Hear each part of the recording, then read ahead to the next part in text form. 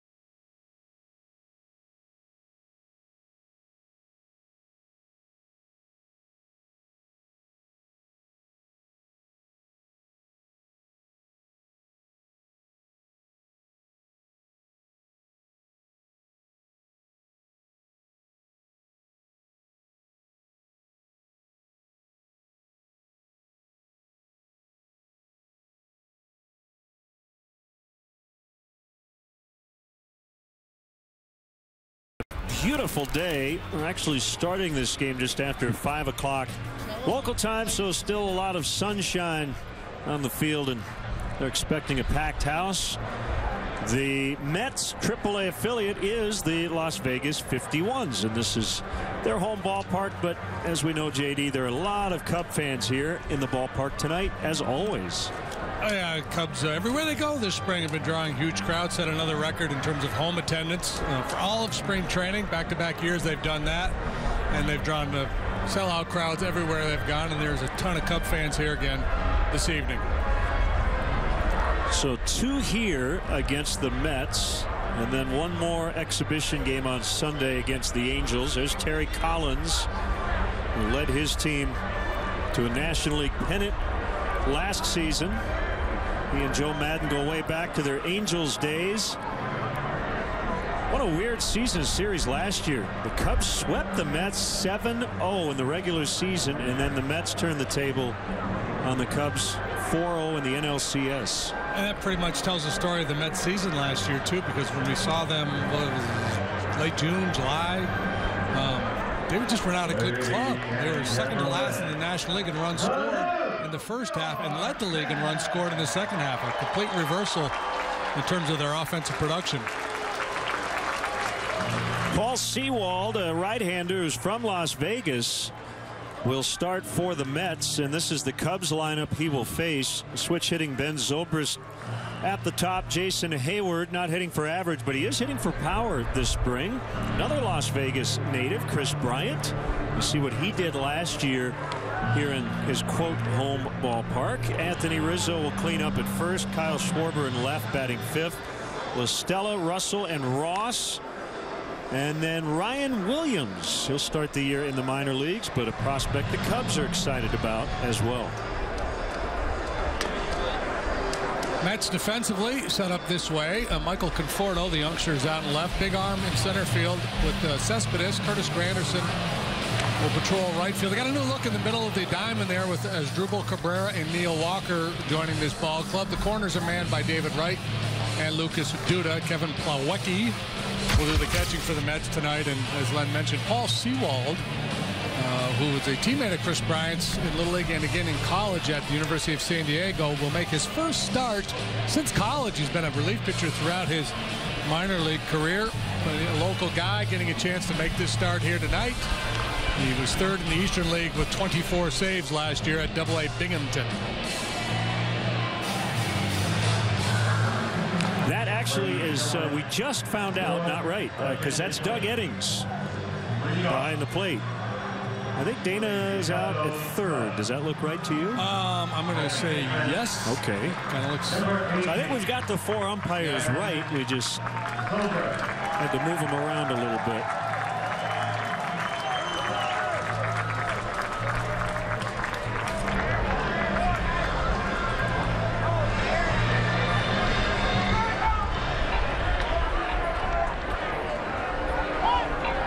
So Sewald to Zobrist. And a strike on a sinking fastball to get us started.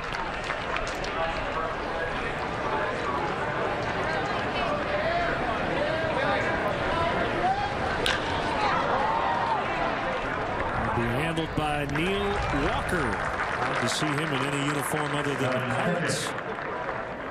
He was signed in the offseason. Daniel Murphy is now in Washington National.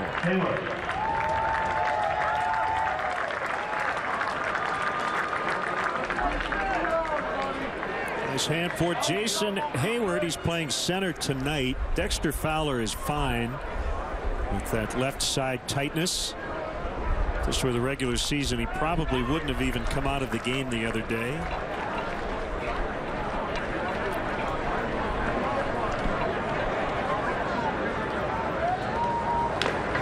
That's outside for ball one, 1-1. Well, the scouting report on Sewald is more of a finesse type guy. Doesn't throw real hard. Tries to pound the bottom of the zone with sinking fastballs.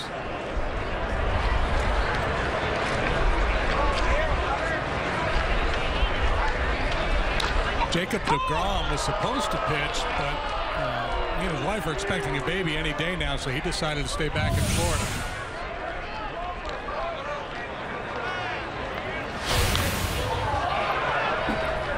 2-2 on Hayward.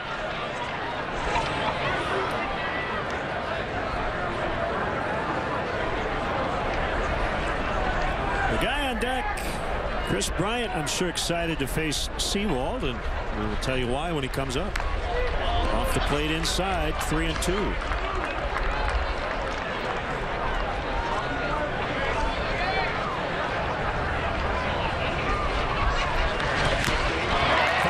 For strike three, and that will set up a matchup of former Little League and college teammates.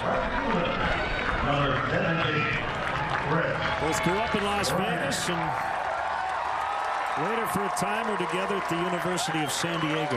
Yeah, sharing a moment there. Chris with a big smile out towards Sewald, who's a couple of years ahead of Chris in college for the Toreros, right? USD. And a fly ball, pretty well hit, left center and caught. Run down by Cespedes. So I guess both guys can feel good about that at bat. Bryant hit it well. Sewald got him out, and the Mets are coming up when we return.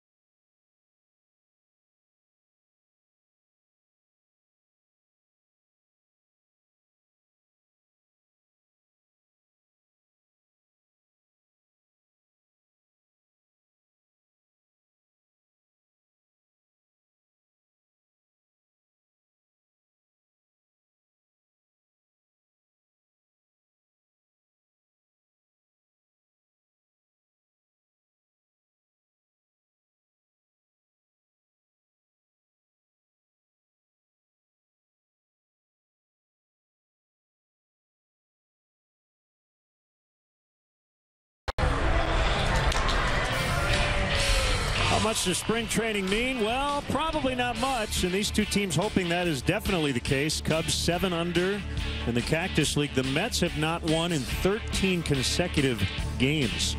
A lot of their regulars in the lineup: Granderson, Wright, Cespedes, Duda, Walker, Conforto, Cabrera, Plawecki, and it'll be Travis d'Arnaud as the #1 starter back of the plate, and Sewald the pitcher. Here's how the Cubs line up this evening. Kyle Schwarber is going to be the left fielder. Jason Hayward is in center. Chris Bryant with an appearance in right. Third to first, Tommy La Stella. Addison Russell, Ben Zobrist, Anthony Rizzo. Grandpa Ross behind the plate. The 24-year-old right-hander Ryan Williams. Boy, he had a heck of a year last year. He was the Cubs minor league pitcher of the year, and there are the numbers to support it. 14-3 with a 2.16 on low A and then double A. A strike thrower, sinker, a lot of ground ball outs. He allowed just 2 home runs last year.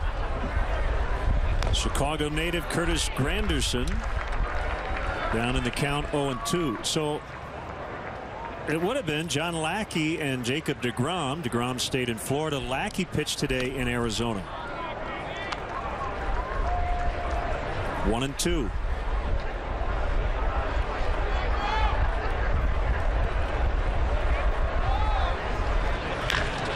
Hard on the ground, right into the shift. That's La Stella, the third baseman, to make the play.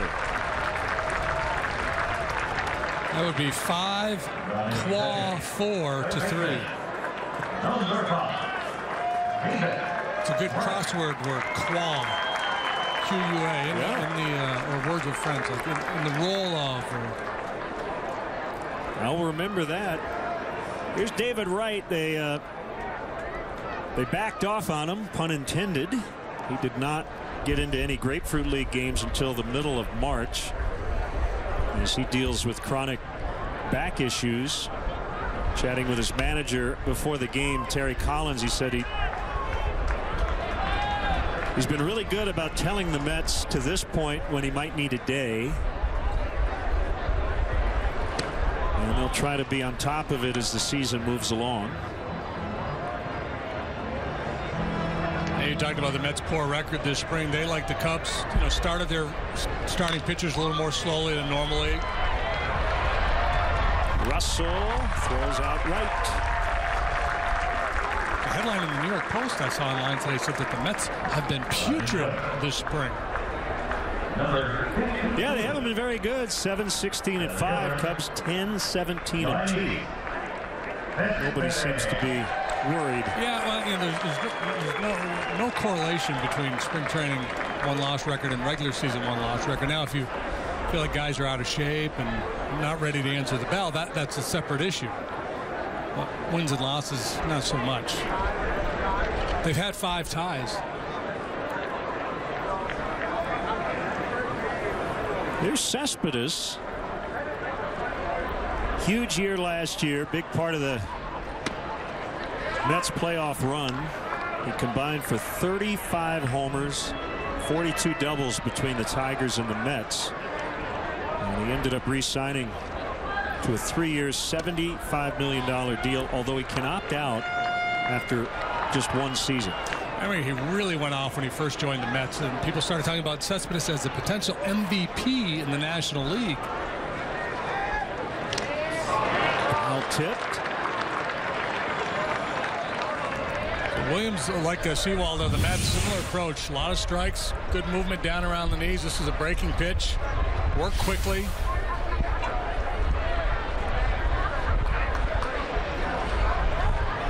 Can elevate here. Williams, a 10th round pick in 2014 out of East Carolina. 14-3 last year with a 2.16. Combined 2 years in the minor league, 16-4 with a 2.03 earned run average. From Morgan Hill, California.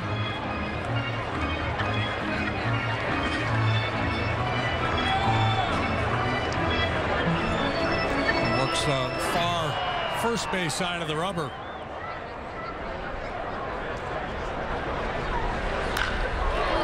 Poked the other way for the first hit of the ball game. So Cespedes is aboard.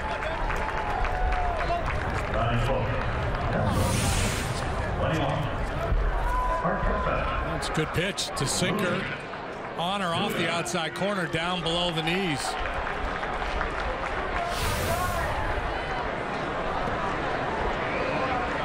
We'll bring up Lucas Duda. Knocked in 6 runs in the NLCS, 5 of which came in the clincher, game 4 at Wrigley Field.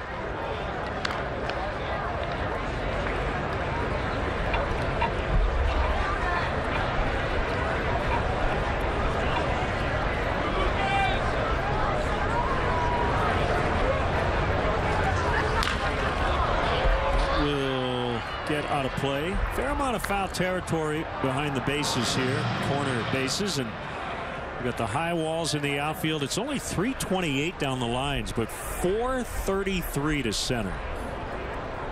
Wind blowing out right now toward right center. I was told yesterday they had 40-mile-an-hour winds here. That would have been fun. Yeah, that would have been. And boy, in the summertime here, with the winds blowing out, it's hot and dry. The ball just jumps.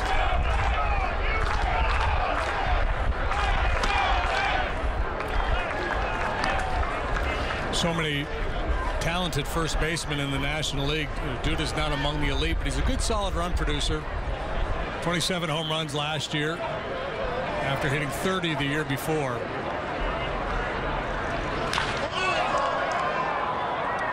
Zobrist was way out there, and Bryant will take it from him. As deep as you'll see a second baseman play. 0-0 after an inning from Vegas.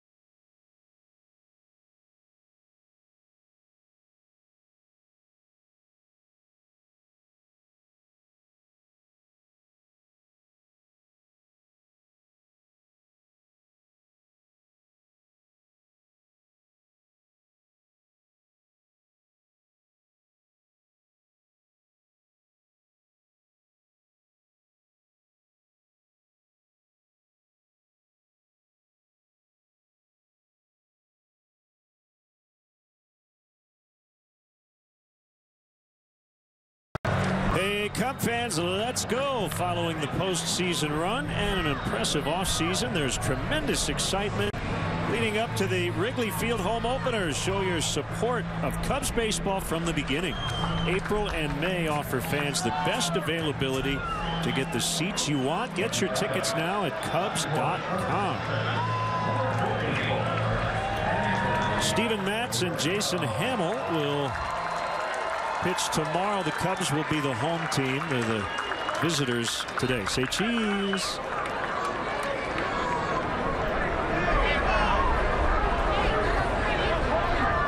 Here's Anthony Rizzo.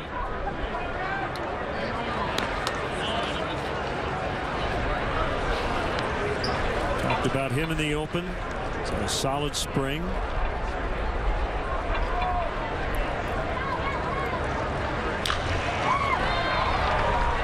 To Walker.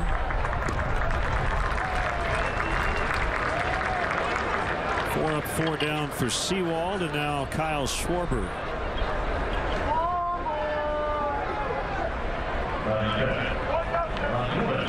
Well, whenever we come here, we always like to go down memory lane. You were a Las Vegas Star back in the day. Yeah, summer of 1992. Did you enjoy your time here? Yeah, I did. It was a fun group of guys. I mean, it's never fun to go back to the minor leagues after being in the big leagues for a while, but I spent half a season here, a couple months anyway. Good group of guys. Jimmy Ruggleman was the manager, and then he ended up being the Padre manager towards the end of that year when they let Greg Riddock go.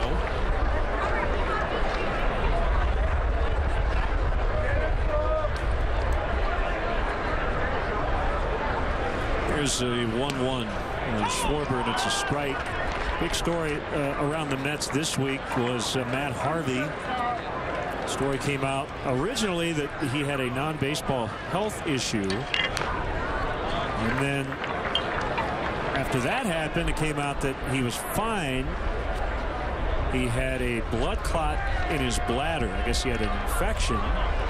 Doctors cleared him. He's going to be just fine. But as you can imagine, the tabloids in New York had some fun with it. He was not too pleased. Said it was a pretty serious situation there for about a day or so. Swing and a miss for strike 3. Yeah, but in defense of the headline writers, I think most of the snark came out after they knew he was okay. But yeah. Talked about Sewald not being a power guy, but he slipped that fastball by Schwarber, who's maybe a little late getting started there. Yeah, I understand both sides. And imagine, you know, Harvey was pretty scared at first about what it could have been. And you like the fact that he was pretty upfront about what it actually was, but then when you're honest about it, right, it's splashed all over the headlines. No pun intended. See, I walked right into that and I didn't even realize it. 1-1 on La Stella. But the bottom line is he's okay. And the Mets are very happy about that. High drive to center. Again, it's 433 in that area. And La Stella around second. He's going to stop there with a double. Ball that probably is a home run in just about any other ballpark.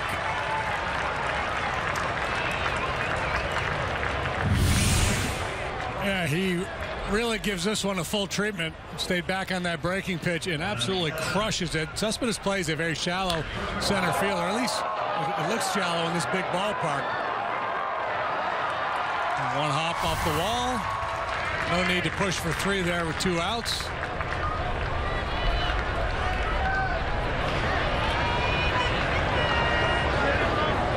Here's Russell. He seems to be poised for a big sophomore season.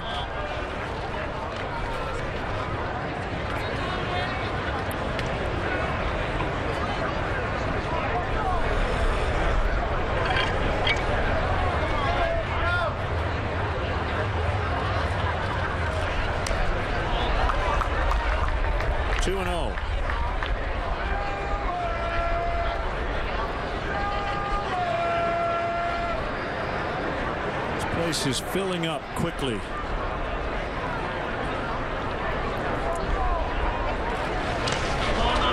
the dirt, 3 balls, no strikes. Sewald didn't want to give in there with a cripple fastball on 2-0. He's got an open base. See if he can get Russell to chase. He almost did. I'd green light him right here. Even if it weren't spring training, I'd green light him. Borderline strike 1.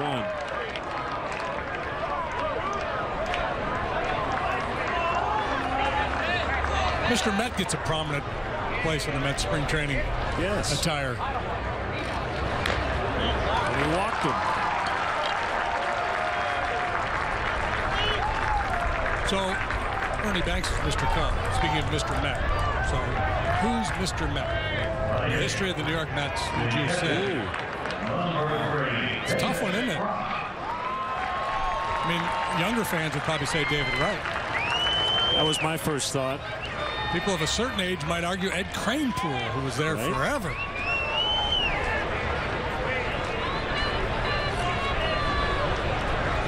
David Ross stinging the ball. He went 3 for 3 against the Rockies yesterday. All 3 hits were doubles. The day before he hit a home run. Tom Seaver was another I was thinking of. Yeah.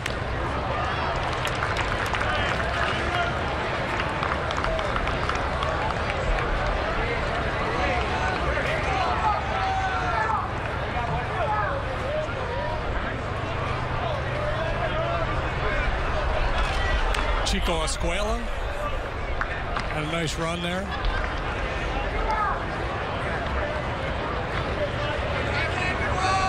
And 1 on Ross. Rossi had a big day yesterday. Been swinging it well lately.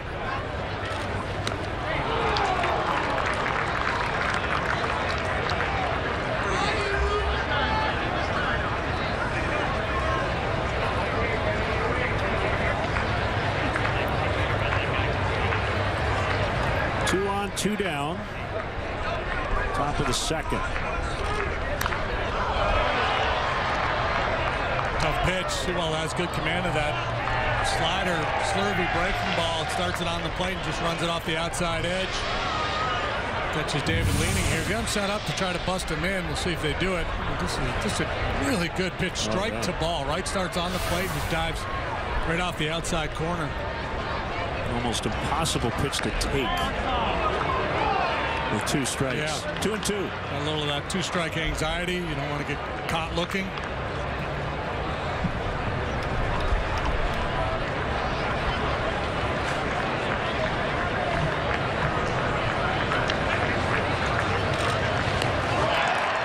Got him that time. His 3rd strikeout here in the first 2 innings. 0-0.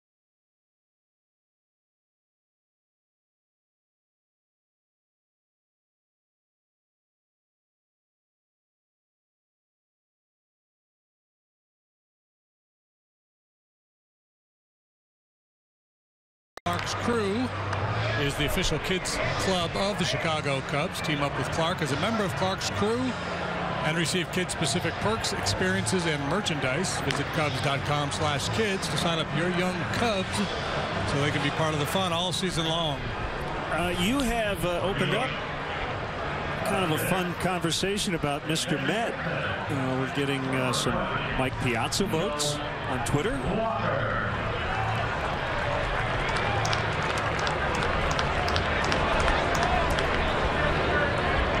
We'll talk with that guy in the next half inning. Joe Madden. Getting any Rod Gaspar?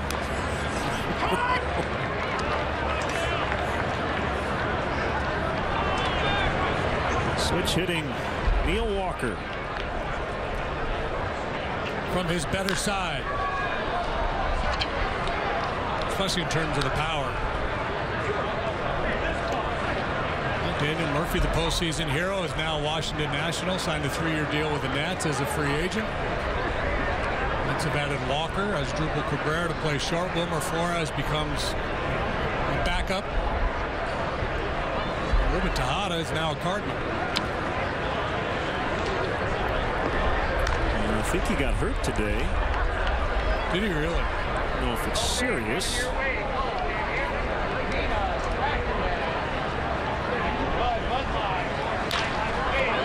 On the ground, diving stop, Zobrist out at first.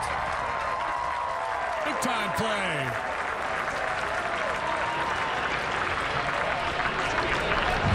Talk a lot about Zobrist and his versatility, and not just the ability to play different positions, but to play them extremely well. A little difficulty getting out of the glove, but enough arm to win the race with Walker.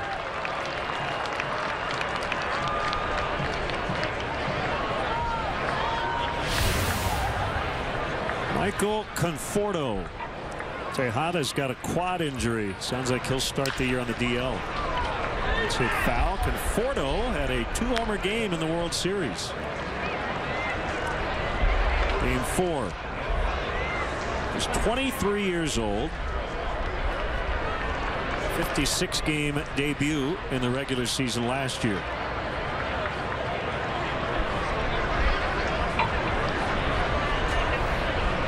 A good-looking young hitter. Smoked foul to left. 270, 335 on base, 506 slugging in 174 Major League at-bats last year. Went deep 9 times. Product of Oregon State. Caught strike 3. Sewald and Williams have been impressive here early. That's his first strikeout. Our first look at Ryan Williams. This is my first look at him. And kind of Kyle Hendricks-like in his approach.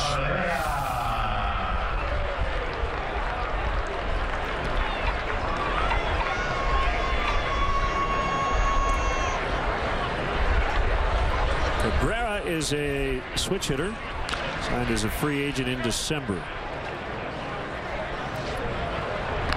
Williams a bigger guy. He's 6'4", 220.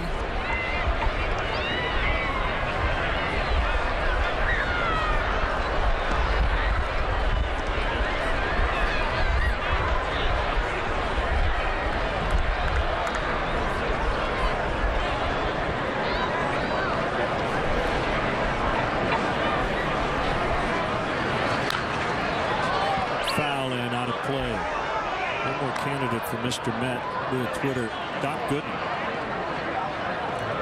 It's a good call. I'm going to go with David Wright.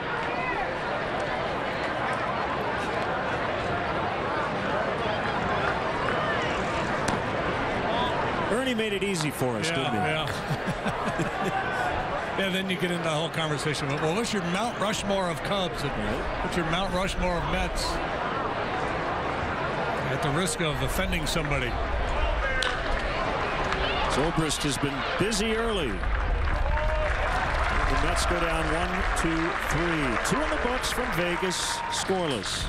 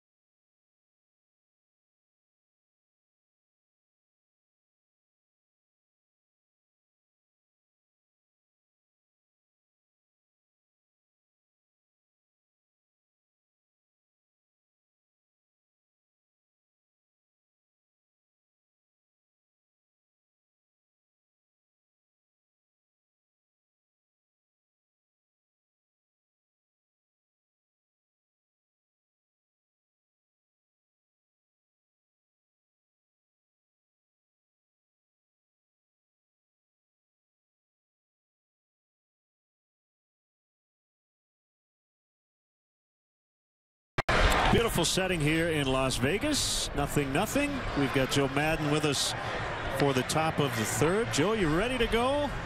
I think we're all ready. Absolutely. It was a great camp. We got a lot accomplished. Come up here to Vegas for a couple nights and you know, continue the getting everybody ready. But overall, I thought it was a great camp, and everybody's absolutely ready for opening day. How about this kid on the mound, Ryan Williams, who's at the plate currently? Like him. Yeah. Like him. I thought he pitched really well for us. Big guy, good angle.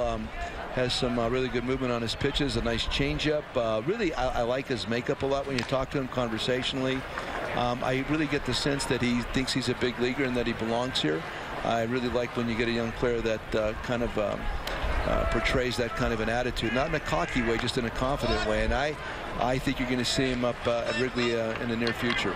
Is it fair to compare him to Kyle Hendricks in terms of his approach? Yeah, I think it is. I don't know the velocity on the gun. He might have a little bit more velocity. I think it looks like that way from the side, but overall same approach, maybe better angle, taller, that kind of thing. But yeah, very similar in their approach. You're right. So a couple of days away from starting in earnest. Yes. Any concerns? No, honestly, not really, or not at all. The biggest thing has always been about good health. Every team's going to tell you the same thing this time of the year. One of the edicts going into camp, I told the boys to be well and to be ready by the end of this camp. I think we are. You know, Jake, a little scared with the possible blister, but it's fine on his thumb. Overall, I think we're in pretty good stead. iPads in the dugout. I read your comments yesterday. I'm in on you, what you said, because you've done it one way and it's worked for you. Yeah.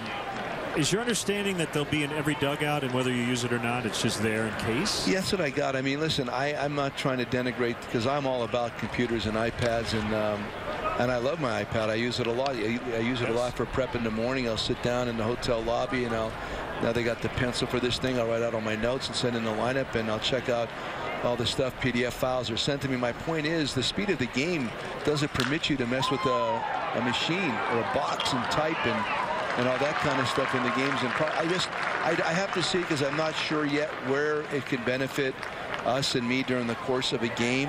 Like this little card in my hand right now, and I don't even have it all filled out, but I'll get more information that I'll include on this card prior to the game, and then Davey's got his stuff, and Boz has got his stuff, Johnny and Ski's got their stuff, and it's all there and it's accessible. So I actually think that a computer can slow down the process during the course of the game. Yeah, I'm fascinated at the whole idea of some managers who probably have no use for it at all.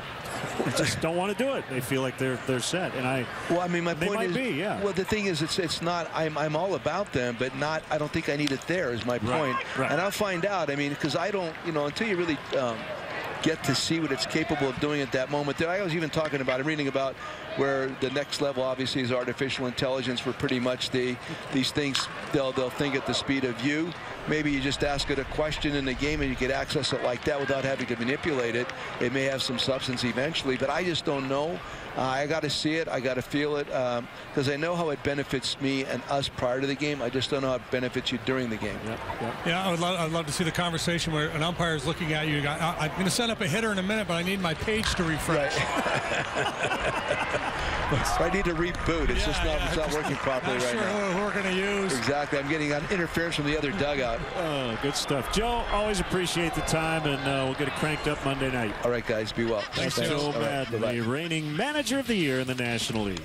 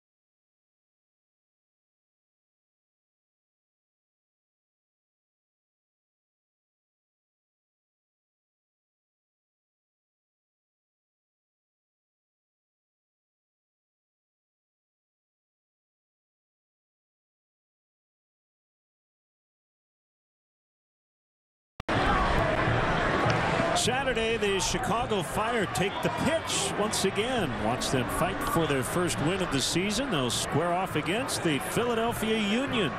Coverage starts Saturday at 3:30 on CSN Chicago. Thanks to Joe Madden for joining us. One thing I wanted to ask him we didn't get a chance to was he had a quote the other day about he's trying to get really good at doing nothing. Oh, you got to talk to me. I could do a seminar. This is Kevin Plawecki. Oh, that's off Ryan Williams, and that'll be a base hit. Wow, it was actually closer at first than I thought it would be, and Williams really stung by that liner. Here comes Joe. Here comes P.J. Mainville.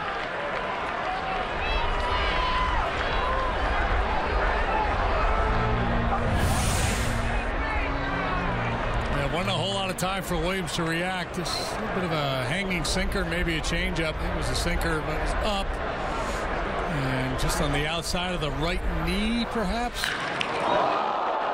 And you got a sense of it there. You hear the crack of the bat and then the sound of the ball hitting his leg.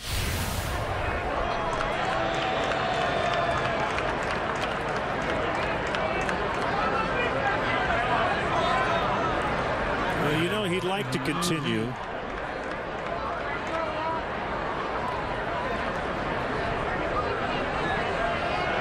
So we'll take a warm-up toss or two and see how it feels.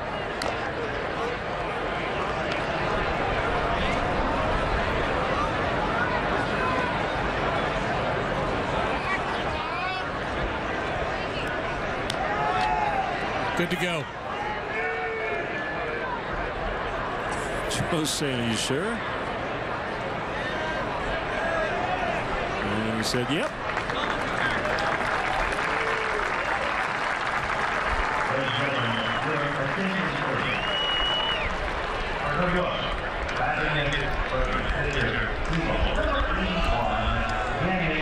Danny Muno will bat for Seawald. Switch hitting infielder.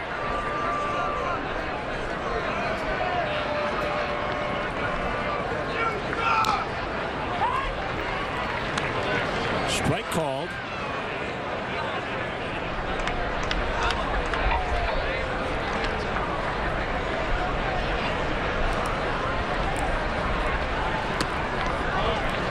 And 1-1. Trevor Cahill is up in the Cubs bullpen. Muno he's had 28 plate appearances this spring.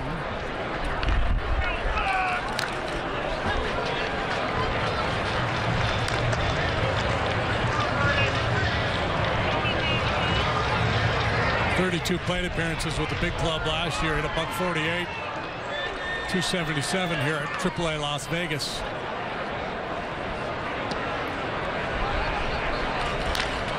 Right back to Williams. 1-6-3 double play. The sinker ballers get a lot of comebackers. First one got him. Second one he turned into 2 outs. Revenge. He drifts a little bit towards first base with his finish, but that time it served him well. Hop right up into the midsection. Easy double play.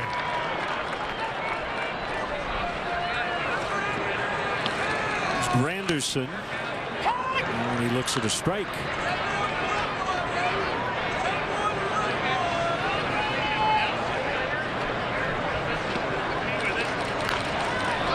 Granderson had a nice year last year. Previous year, his first year in the Met uniform, probably the worst year of his career. And to do that at the age of 34, people start to talk about player in decline, but the bounce back year last year indicates that he's still got plenty left in the tank.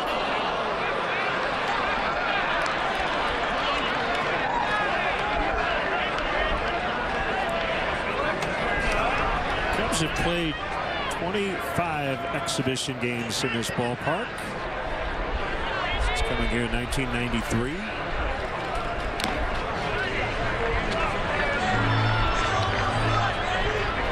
think we've been here every year since I've been doing this, back to 2005.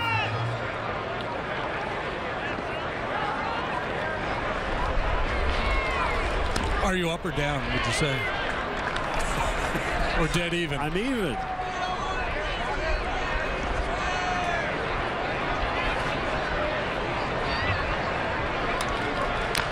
Ooh, that reminds me. You sound like Horseshack there. We did remember last year when we left here, we were having a question about gambling. There was something that we dropped on the air, and we said we're going to come back to it a year from now. When we come to Vegas, yeah.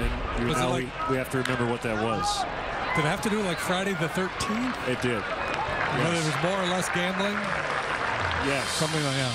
Okay. Somebody will remember who's watching, right? Scoreless.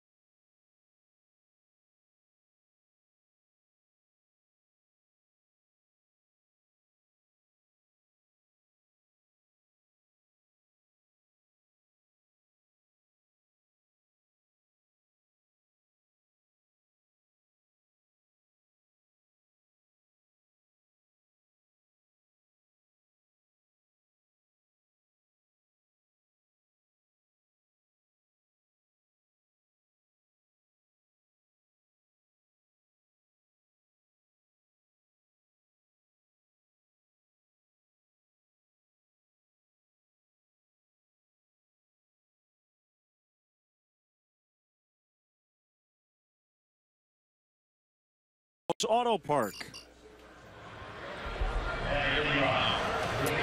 Las Vegas. 2 games here and then off to Anaheim to get the season started. Left-hander Jerry Blevins will face Chris Bryant. It's a tall matchup. Blevins, a string bean left-hander, 6'6", $185. There's Mr. Bryant, Mike, Chris's dad. We talked to Mike a lot during the season. Great ESPN the magazine article about their relationship. He has been Chris's hitting coach since he picked up a bat. And Chris and Bryce Harper received keys to the city of Las Vegas this past offseason. All the cities we'd like to have keys to, this might be near the top of the list, right? Well, but you don't really need a key because that's true. You never lock it up. It's always open.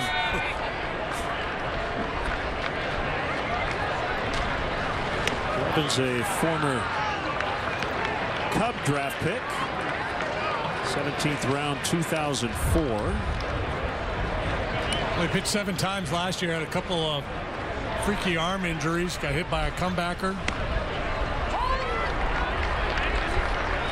Previous year he was a national and he had a 4.87 ERA and 64 appearances. I suspect they're going to use him primarily as a left-handed specialist.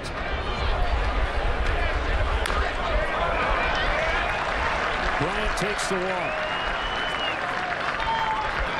They want to let Bryant get his arms extended, kept working that fastball in on the hands. Here's Rizzo. One on, nobody out.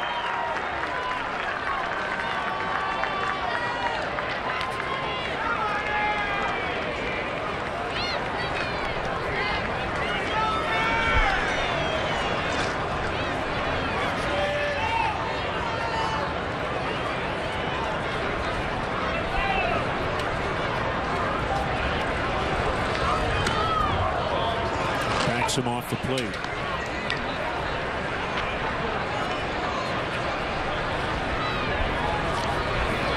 Kind of a newsy day around the big leagues. Pablo Sandoval will not be the Red Sox opening day third baseman. It'll be Travis Shaw. So Sandoval will be a bench player.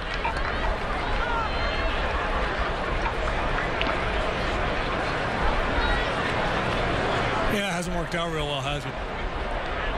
No, Pablo and the Red Sox. Andrew Miller has a right wrist fracture. It's his non-throwing hand, and he's going to try to pitch through it for the Yankees. Well, they're without Aroldis Chapman for the first 30 days of the season. And Miller will fill in as the closer. And Trevor Bauer goes to the Indians bullpen. 2-2. Who's taking a spot in the rotation? It's going to be Kluber, Carrasco, Salazar, Cody Anderson, Josh Tomlin.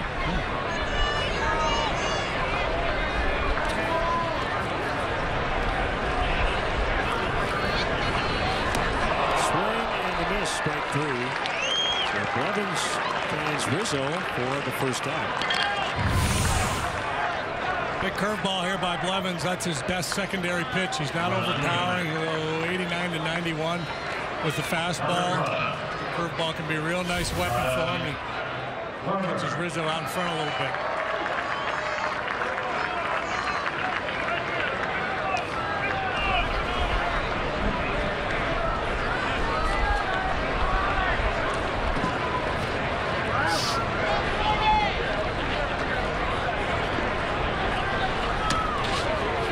Inside ball one. Justin Verlander gave up a home run in a minor league game today to his younger brother Ben. How cool is that? I don't think he tried to give up a home run, but he did.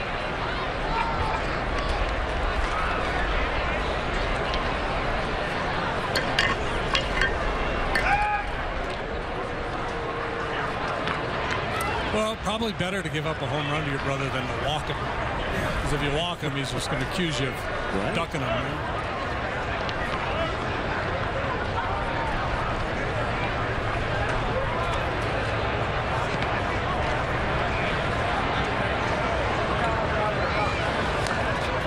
Strike to Schwarber, 1-1. I think the curveball that Blevins threw Rizzo makes the fastball even more effective to Schwarber, right? Because if you're Schwarber also hitting from the left side, you see that big slow hook, you have to respect that pitch. And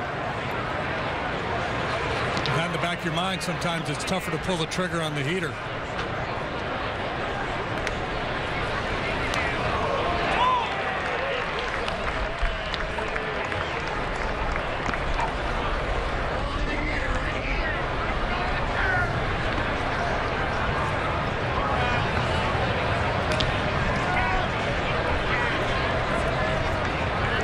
Playing between Duda and Walker on the right side.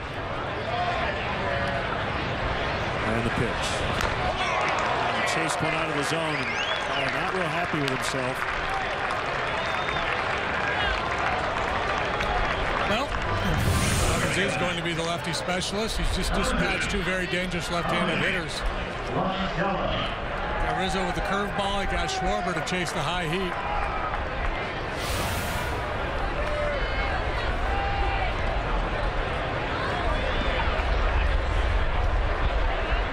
Stella doubled in the second.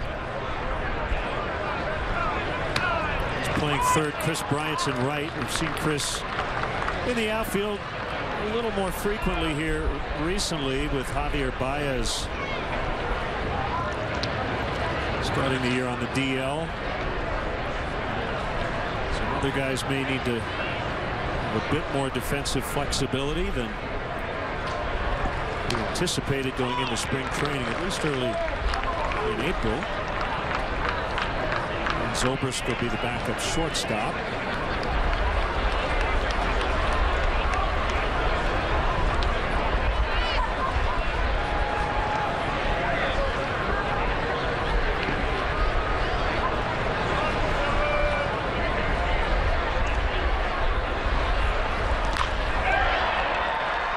And he's 2 for 2. And I'll tell you what, JD, we might see Brian in the outfield on occasion just to get Tommy Listella's bat in the lineup. Yeah, I think, you know, especially when you're up against guys with plus stuff, guys that can dominate a lineup, get a lot of swings and misses. Listella's so quick. He's not real dangerous, but he's just tough to put away. Terry Collins will make a change here in the 4th inning. It's a bullpen day for the Mets. We'll take a break and be back with more Scoreless from Vegas.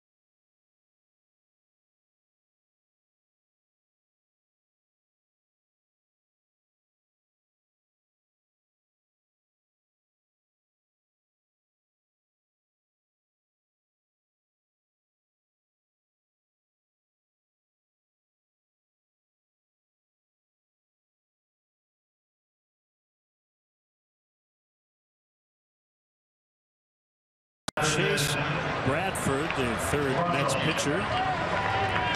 Let's see what he did last year here with the Las Vegas 51s. And he's from here.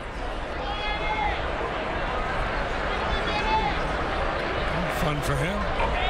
To Silverado High School and University of Central Florida. 2 on, 2 down. Russell takes ball 1. Bradford was a 35th round draft pick in 2011. 1,061 went before him.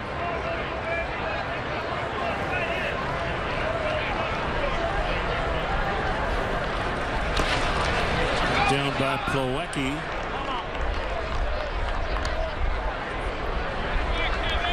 So when you sign a kid that late in the draft, you don't have high expectations, but he's knocking on the door of the big leagues here, pitching AAA and pitching fairly effectively. So the BCL is a great hitters league.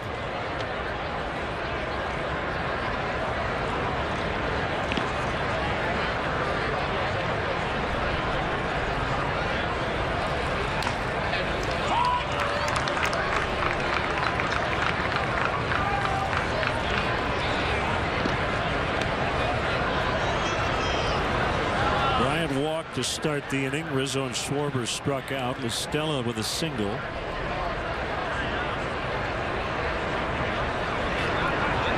now a 2-1 to Russell. Now 3 balls and a strike.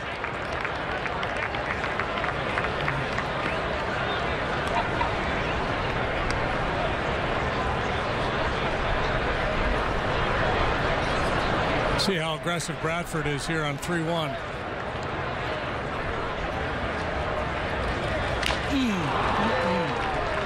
Very. Russell didn't get it. Good swing.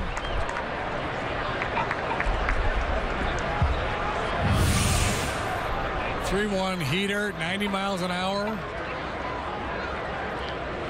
Just pulled off it a little bit.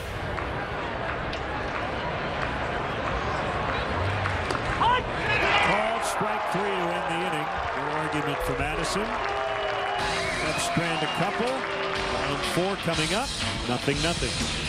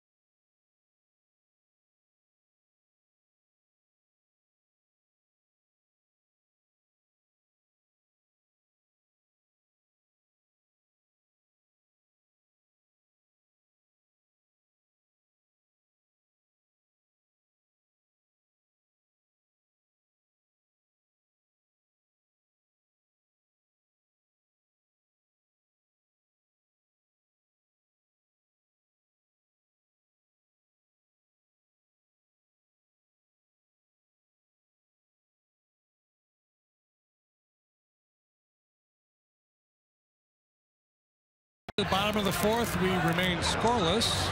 Spring Training Baseball is live with MLB.com at bat. Stay connected all spring with radio broadcasts, video highlights, stats, news, and more. Download MLB.com at bat, the #1 app for live baseball on your smartphone and tablet. New pitcher, new catcher, Trevor Cahill takes over on the mound. Tim Fedorovich. There's his battery mate, Christopher Negron, now going first for Rizzo.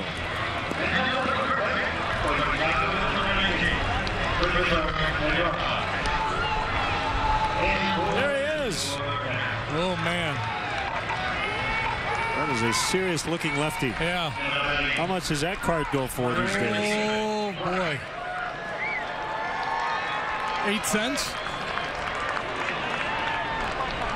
Did you pose specifically for the baseball card? Yeah, that's definitely one of those pose.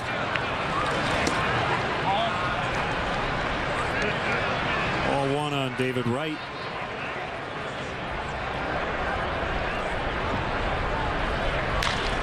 Ground ball toward right, and Zobrist just can't get it.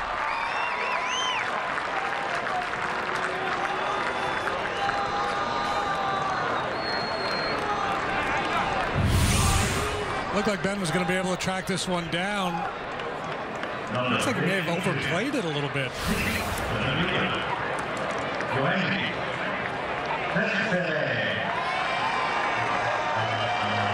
Infielders at the ready when Cahill's on the mound. Typically gets a lot of ground balls.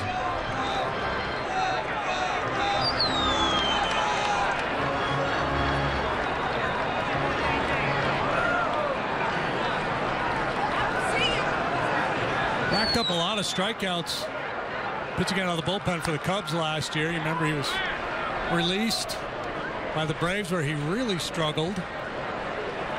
Pitched at AAA with the Dodgers and then a handful of times with the Cubs before being called to the big leagues, and he was very effective. 11 regular season appearances.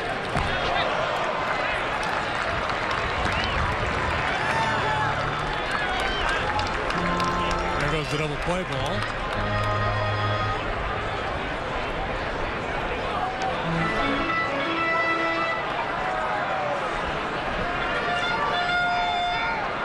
Yeah, he didn't play in a couple of home run friendly parts for his home games last year, but terrorized pitching everywhere else.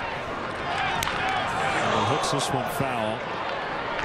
You see all the cars he drove to work? I saw a little bit of that, yeah. He's got like 6 luxury cars. So early on he did 1 per day. And then the last one, he said, "Oh, you're not going to believe this one." He rode a horse to work.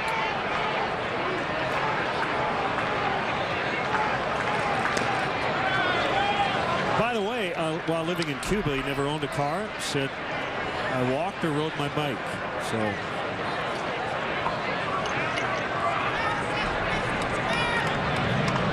got no problem with that. You got the money, you want to spend it that way, do it. Have fun with it.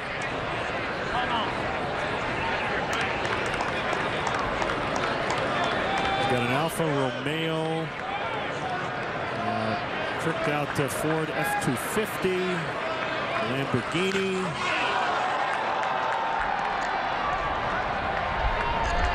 Bryant makes the catch, right tags and heads to third.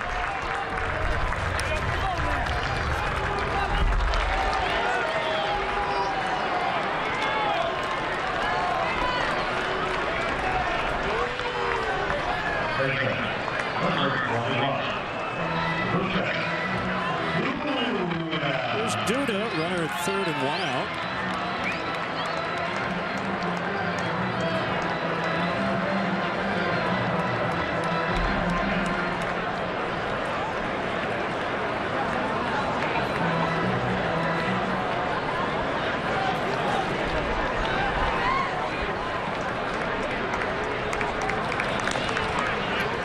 For ball one.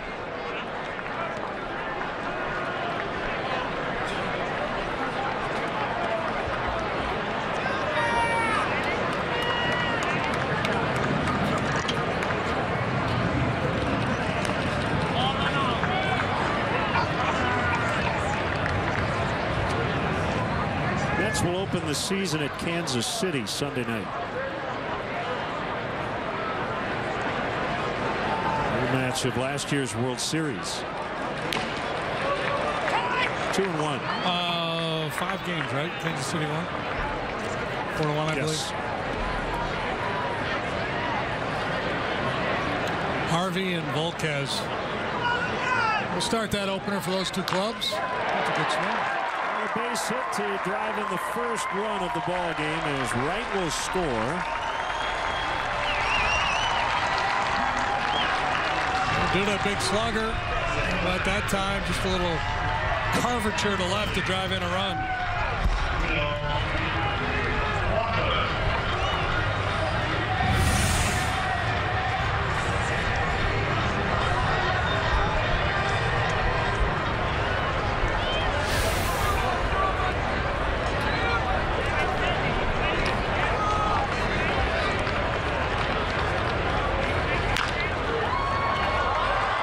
Deflected it to Zobrist, who then got it to Cahill. So 3-4-1 to retire Walker.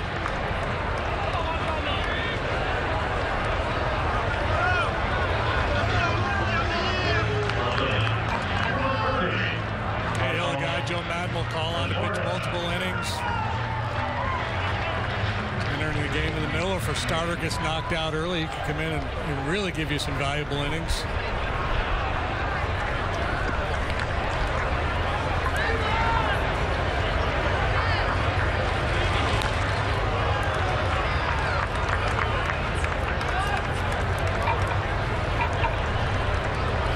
There's a changeup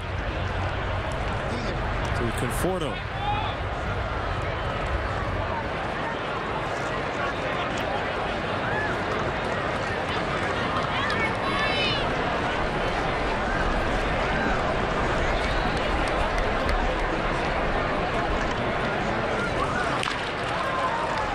To McGraw, he'll take it unassisted, and that will end the inning. 2 hits and a run, and the Mets have the lead. It's 1-0 after 4.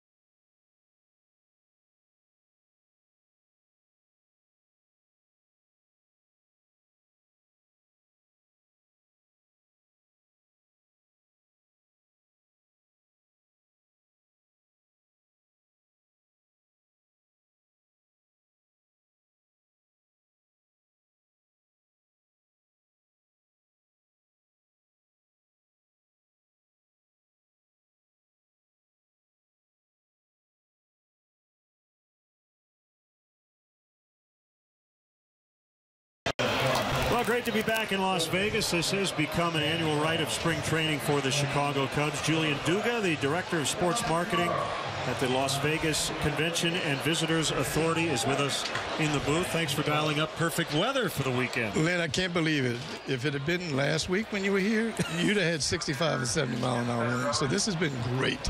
Cannot complain a bit. Great crowd. Everyone's having a ball. Yeah, I heard 40 mile an hour winds the other day. Yeah. Well, it definitely cooperated. Well,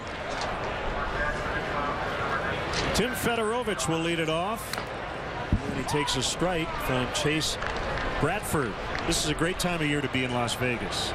You know, you can't beat the weather, really, this time. I was kind of kidding about the wind. Swing and a miss. A lot going on here in Vegas. Yeah, so I got a buddy who lives back in Phoenix. He likes to play a little poker, but he also likes his college basketball. He's a big Gonzaga guy. He was out here. You had the conference tournament out here. You do like 3 different conference tournaments, well, right? Actually, it's 4. 4. We've got the Mountain West, the Pac-12, the WAC, and the West Coast Conference. And we've also got a huge NASCAR race that we have out here.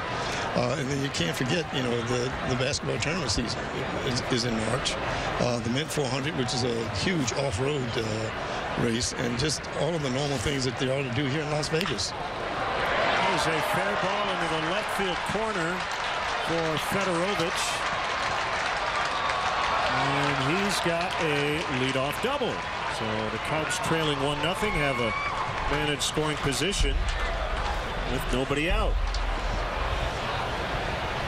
No chance to draw even here in the top half of the 5th. So restaurants, golf, casinos, go see Billy Idol. There's all kinds of stuff to do here. Oh, it's, you know, the town, when you sit down and really think about what we've got to offer from an entertainment standpoint of view, there isn't another place in the world that can compete with us. And then, you know, we bring an event like this into town. I mean, you can't beat it. Good bunt by Chris Negron. Barehanded play right. And he got him at first. What a play by David Wright. Might have been a replay review situation in the regular season, but we're still in spring training, so that will not happen. Yeah, David Wright with that bad back, but when he's right, he can really play the position. That's just a good baseball play, too. Just a smart bunt. I mean, you got a chance to get yourself a knock. If not, you move Fedorovich over to third base where he stands with just 1 out. And the Mets will bring their infield in against Ben Zobrist.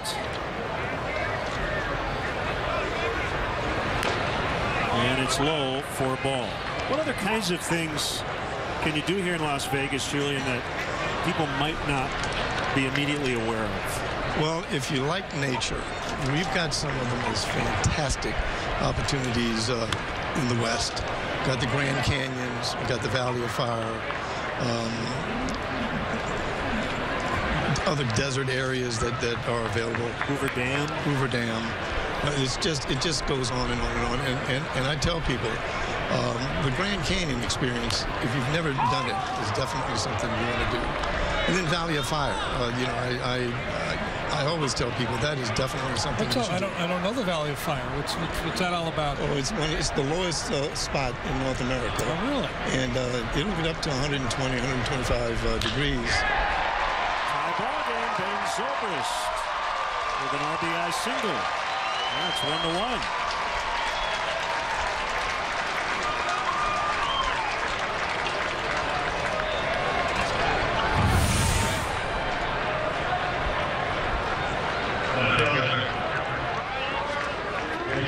Pretty swing by Ben Zobrist. After grounding out to second base a couple of times, he lines this one into right field. So the Valley of Fire, we'll put that on the bucket list. You bet. And I'll tell you, you know, if you like hiking, the Red Rock area here is some of the best hiking in North America. We've had folks from all over the world that come in to hike here. I mean, and we tell people there's a lot more to do in Las Vegas than the normal things that people, you know, think that there are to do here. Well, nobody knows, because when people leave Vegas, whatever happened here stays here. They don't tell. See, that's the problem you have. As a marketing guy, You want people to tell you. Whatever happens in Vegas, you need to tell people. Trust me, they're telling. The word gets out? The word gets out, yes. I don't know. I'm not a marketing guy. Just so, you know, we got a advice. couple of other little things. You know, the T-Mobile Center is opening, a new 20,000-seat arena. We've got several hotels that are about to announce that it's going to really, you know, add to our Broken bat bouncer, Duda with a diving stop, and the ball gets away from Bradford. And there's Will Bats.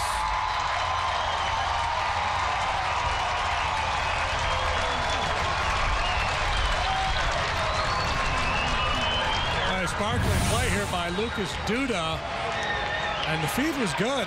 Bradford just didn't hang on. Luckily for Duda, that bat was out away from him because he was not in a position to defend himself, but the feed was right there for Bradford. Maybe took his eye off the ball a little bit, trying to find the base. The error will go on the pitcher, Bradford. So the Killers and Wayne Newton will open up the arena. Yeah, that's going to be a pretty great weekend. And, you know, and I always remind people, too, you know, we have 150,000 hotel rooms here in Las Vegas. So we're continuously coming up with new ideas and things to offer folks to help us drive that market. And the Chicago market for us, you got to understand that it's one of our better markets. We love Chicago. We love the Cubs. I mean, I was just thinking, this is the 12th or 13th year that we've done this, and I've been at every one of these games. So, and I can't wait to come visit Wrigley this year. You know, we got to get to Wrigley. This would be the year to do it. Yep. There's the 0-1 to Las Vegas native Chris Bryant. 1 ball and 1 strike. I'm a big hockey fan. There's still speculation Las Vegas could be part of NHL expansion. That would be phenomenal for our community. We think that would really help bring us up, you know, into the 21st century. Does the NHL play exhibitions here? Do you have exhibitions? Not yet, because we haven't really had a facility for them. But now that we've got the new arena, I'm sure that we will see them. You know, we hosted the NBA All-Star game here back in '07, and it's one of the things that we were thinking that, you know, we didn't have an NBA team then. There's a possibility that we could host the All-Star games. The platform here in Las Vegas is a wonderful place, you know, to hold, you know, an All-Star game. Tie ball game, but the Cubs here with a great opportunity to grab the lead, and they will. And Bryant will be safe. It's an infield hit. And it's 2-1.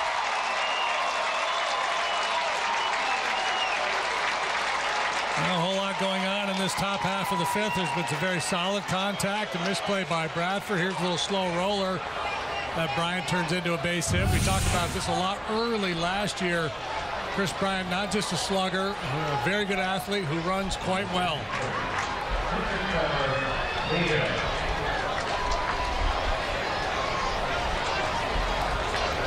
So the Cubs with 2 on the board this inning, and now it's Trevor Cahill who will likely try to bunt Bryant to second, and he bunts through strike 1. And we should mention baseball. I mean, obviously the Cubs, as you said, Julian, have been here a lot over the years. The Stars, the 51s, have made it great AAA city. And this ballpark actually hosted back in the mid-90s, I believe, some regular season games when the A's had to play here. Yes, I believe it was 12 or 13 games that they had here. Flip to the plate, it's safe there, no force. There it's in, it's 3-1. That's kind of the default play, not just for the Cubs, but for most teams. First and third, 1 out with your pitcher up there, the safety squeeze. In order, pretty bunt, good read by Hayward, and exhale. I hate to see the head first slide in spring training, and boy, into home plate. It's always dicey, but playing the game. This has been a 3-run interview, Julian. I know, it's been great. Good. And speaking of the stadium, we are extremely pleased with our facility here. You look at our field. They've done a great job of getting our field prepared for this year's season. And quite honestly, we're excited about the season. I mean, this town's a baseball town. So we're looking forward to the rest of this day and tomorrow. Well, the city has produced a lot of great baseball talent. Going back to Greg Maddux. I mentioned Bryce Harper, Chris Bryant, Joey Gallo. He should have a nice long major league career. I think so, yeah. He's a good one. And speaking of Greg is doing pretty well on the golf circuit around town here. He's quite the golfer. Been known to show up at the golf course every now and then. Heck of a guy. Heck of a guy. Yeah. 2 on, 1 out. 3 runs in. The Cubs have grabbed the lead here in the 5th inning.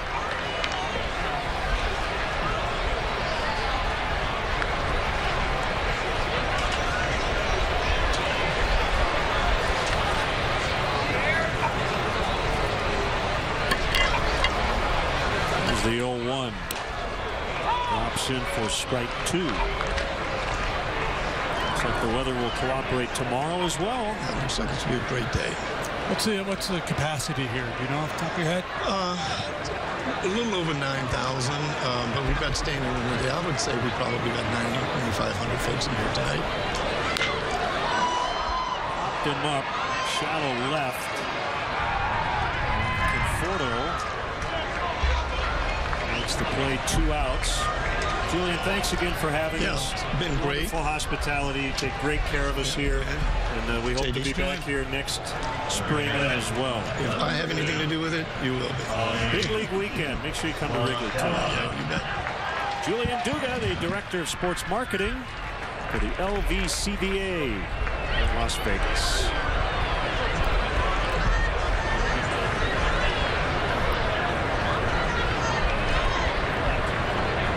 Here's Tommy La Stella, 2 for 2 with a double. That reminds me a little bit of Paul Molitor. Obviously, Molitor was a right-handed hitter, and not exactly the same. But watch LaStella hit, and how quiet he is at the box, how quiet his hands are. See, he sets him back to begin with, so there's not a whole lot of movement to get into a load position. He's already kind of locked and loaded, and then he just throws the barrel at the ball. That's a really good comp.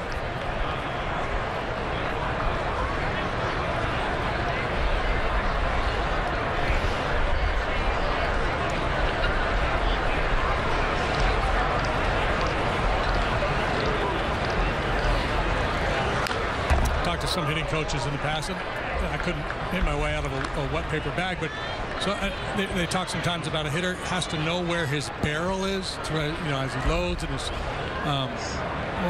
Stella, he knows, right? Because there's no big hits, he's not swirling the hands around.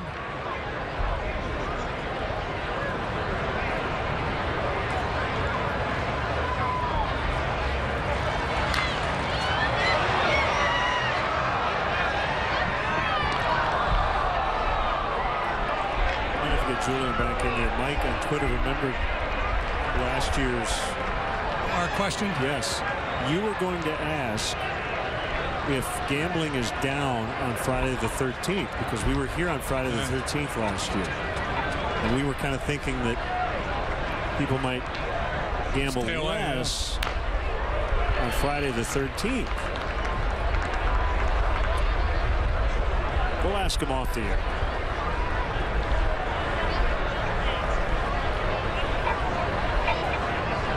We'll try to remember for next year. This will be a running bit. Because it'll probably take a while to look that up. 3-2 on LaStella with Russell on deck. Yeah, that's a chase pitch for a lot of guys. But again, the quiet hands, the good approach, great knowledge of the strike zone allows him to wait just a little bit longer, less vulnerable to those breaking pitches, and move out of the zone.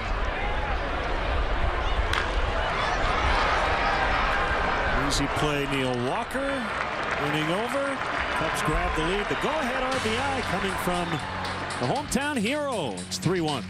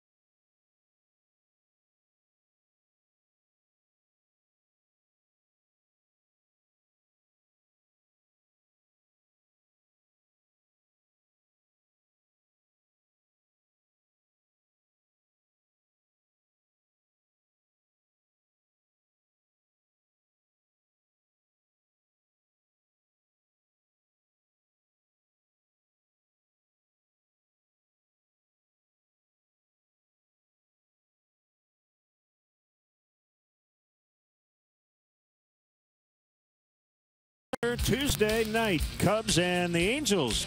Second game of a 2-game series. Pitching matchup, John Lester and Andrew Heaney in a battle of lefties. Cubs pregame live starts at 8:30. Presented by Fields Auto Park on CSN+. One thing I read today that I found interesting, baseball columnist Joe Sheehan made his postseason award picks, and he did the who I think should win and who I think will win. He says he thinks Garrett Richards, this is a preseason pick, he's picking to be the best pitcher in the American League. Oh, really? Wow. Yeah.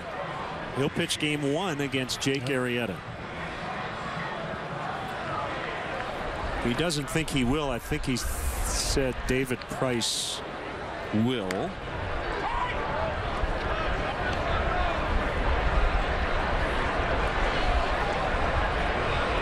This Richards has a new changeup. Grown to Cahill, and they get Cabrera.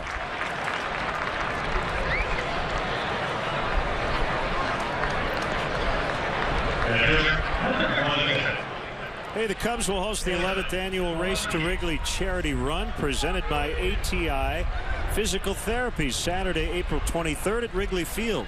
The 5K course runs through the streets of the Lakeview neighborhood and concludes in the friendly confines. Cubs charities will donate proceeds to support critical care needs for pediatric patients in Chicago through Advocate Children's Hospital. Sign up at racetowrigley.com.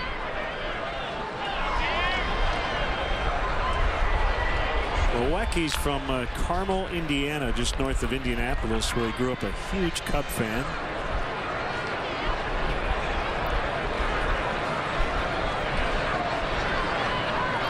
Be the Purdue, right? Yeah. He played at Purdue. Be the backup to Travis d'Arnaud.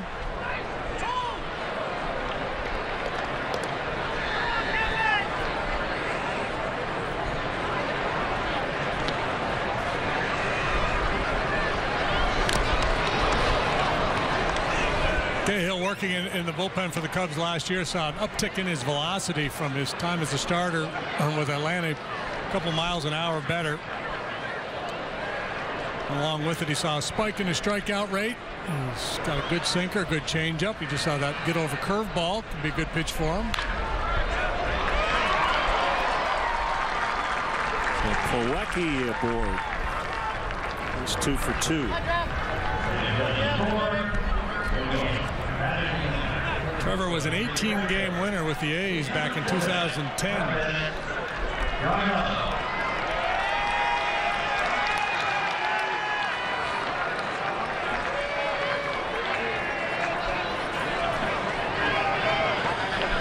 Here is Travis d'Arnaud.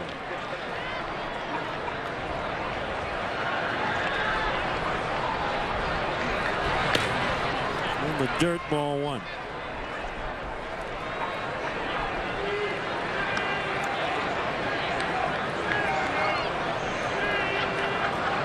Lights are just starting to take effect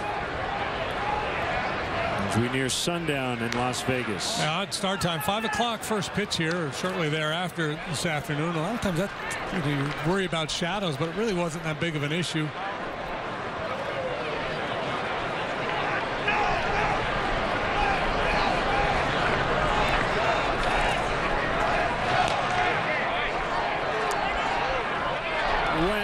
Kerwin Danley taking the call at first.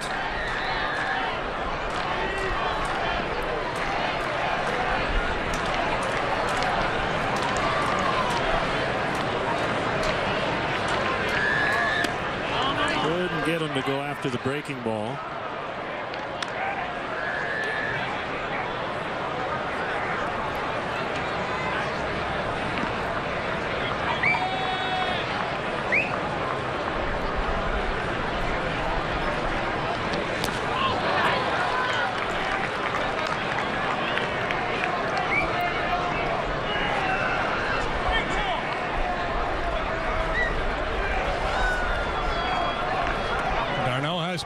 12 home runs last year and 268 plate appearances. Runner goes, and that one hit foul.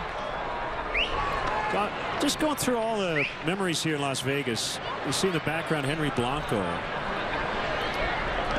The one that still stands out to me was 05 or 06, final game of spring training, and he hit a blast to left. I think it was in the 10th inning, a walk-off home run, and we immediately called him the Cactus League MVP.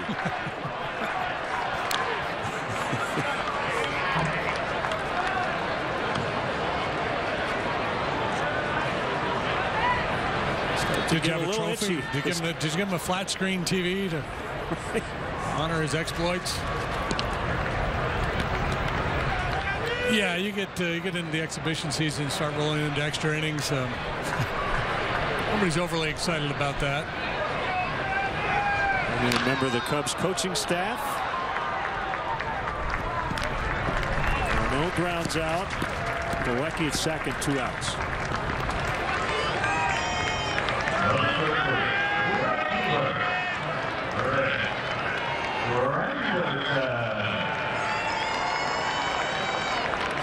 Anderson has grounded out twice to the right side, but the third baseman has made the play both times. Listella, this time with the runner at second. Listella will stay to the left of the bag. And ball 1 on Curtis. Pedro Strop is up. Anderson, a UIC product. I think the baseball field is named after him.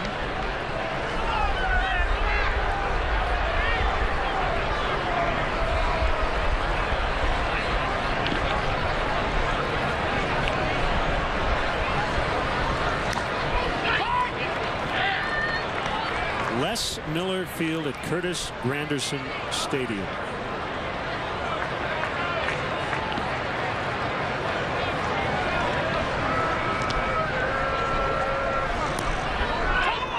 Outside corner. Doug Eddings has been fairly liberal out there. He's opened it up a bit.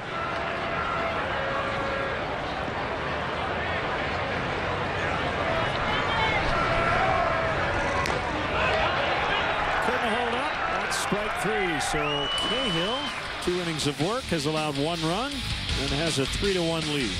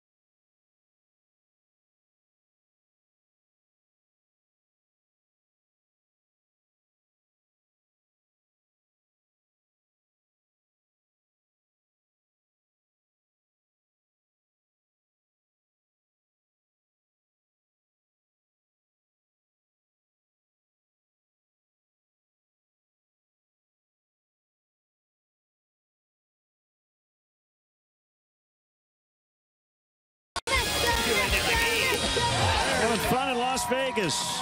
A lot of Cub fans, a lot of Met fans here this weekend. Rematch of last year's NLCS. And two teams who definitely feel like they're going to be playing for a lot in September and beyond in 2016.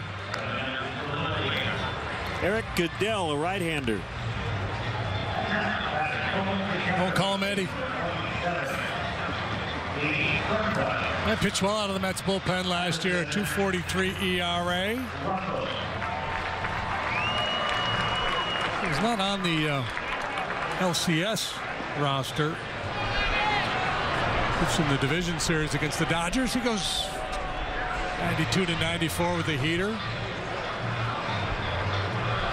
Which is in a curveball and a split finger pitch.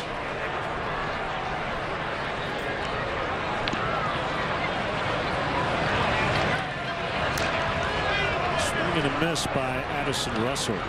Henry Mejia received a lifetime ban over the winter for his third positive drug test.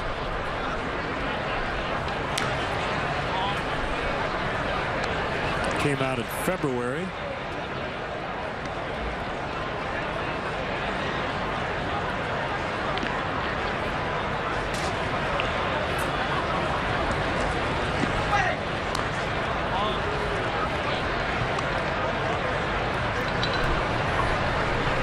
Mejia had 28 saves 2 seasons ago.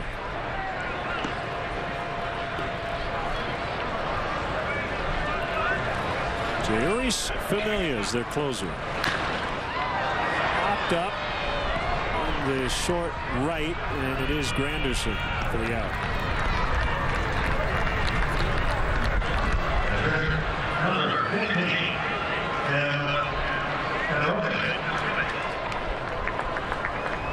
Well, you never know what you're going to get one year to the next with the bullpen, but the Mets have to feel pretty good about their chance. By that starting rotation has a chance to be as good as anybody in the game. Offensively, I think they'll be good. Again, there was a Jekyll and Hyde kind of story for them last year. Really struggled in the first half before putting up big numbers after the break.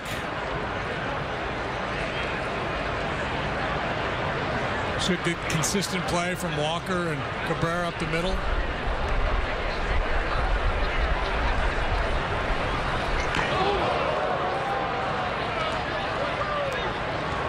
In their first 97 games last year, they put up 3.4 runs per game as an offense. Their last 65, 5.4.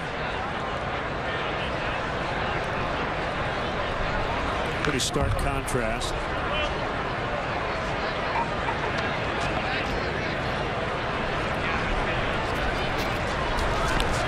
Finished 4th in the majors in team ERA.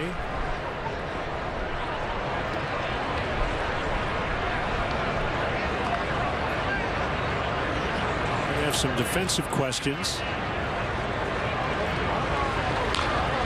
But that's where a big-time strikeout staff helps.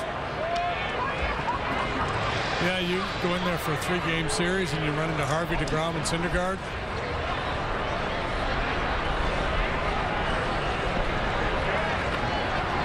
Might punch out 45 times. Use a 6-man rotation at times. Waiting on Zach Wheeler's return.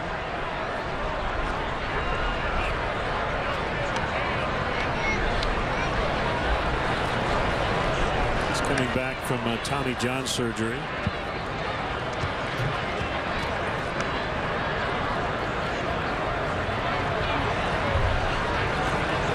Terry Collins signed a 3-year deal back in the fall. He says that will be it for him. 3-year deal or 2-year deal? I think 3. Yeah, 3 sounds right. I think it's right here in their little notes they put on it. He signed a 2-year contract. Okay, 2 years. So 2 and take it to the house is the plan for Terry Collins.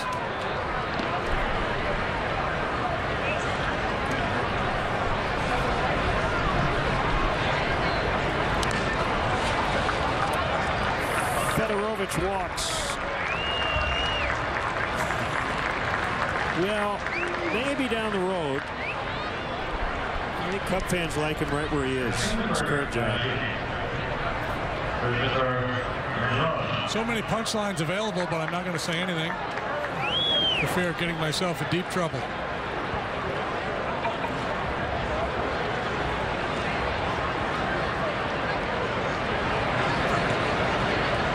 Christopher Negron.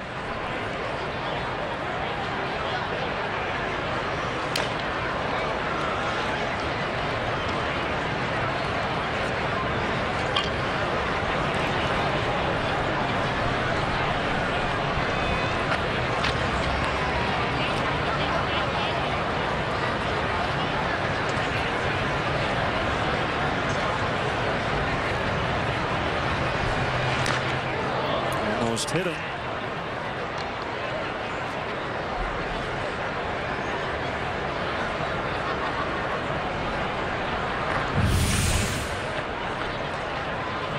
Two-seam running fastball.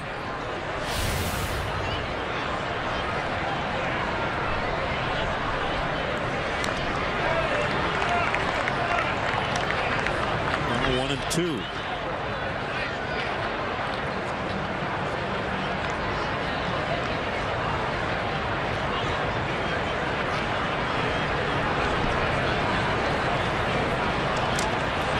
Signed with the Red Sox back in 06. 7th round draft pick. Base hit. Fedorovich, former Red Sox draft pick as well. Brown did not get to the big leagues until 2012. That's while he was a member of the Cincinnati Reds.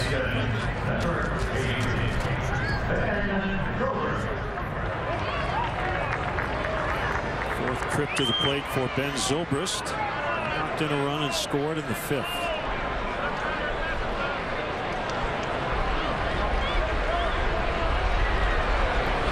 In terms of work habits and just kind of the way he carries himself, Ben Zobrist is too good to be true, isn't he? We heard all the stories from his manager, Joe Madden, back to his Rays days. And what we have observed here in spring training is exactly what he told us. Yeah, attention to detail. You just watch him, even when the guys are out doing their morning stretch and their light running to get started. I mean, he does everything exactly the way he's told to do it.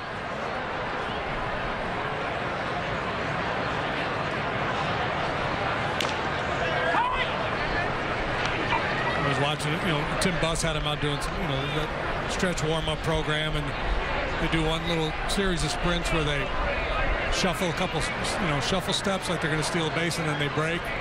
Sometimes you see guys kind of going through the motions with that. Not Ben.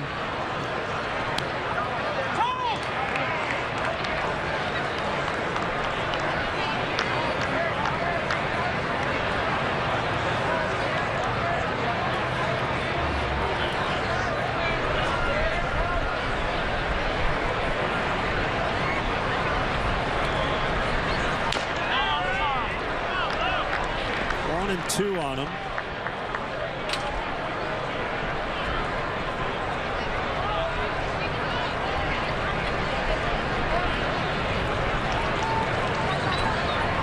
Jorge Soler on deck. Pretty well. Granderson dives and he can't quite get it. Fedorovich will be held by Gary Jones. It's a long single for Zobrist, and Terry Collins wants to make sure his right fielder's all right, and it looks like he is.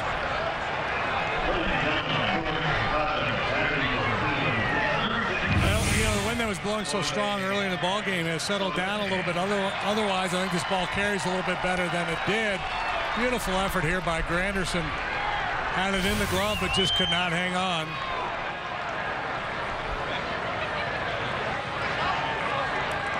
That'll be it for Zobrist. Logan Watkins will run.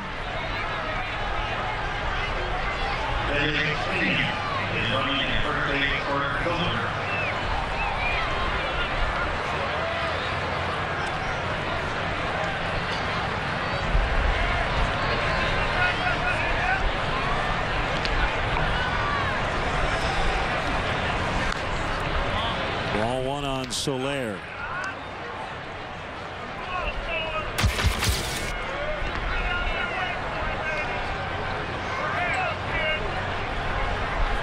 Who's your DH Monday night? Is it Tommy La Stella? The way he's swinging the bat? Is it Jorge Soler? I don't know.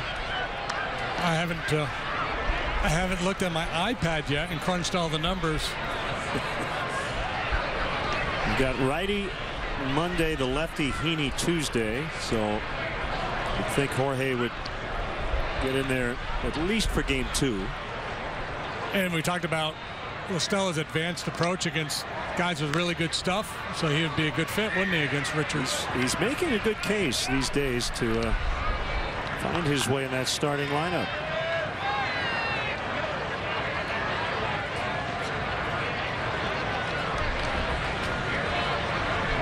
Yeah, sometimes the guys like La Stella, they hurt their own cause because they're so good off the bench too. They might not get some starts because it's so valuable to have that one guy that you can count on to give you a tough AB against a tough reliever. And does the math change with the DH and being in an American League park a little bit? You get because the likelihood that you don't pinch hit.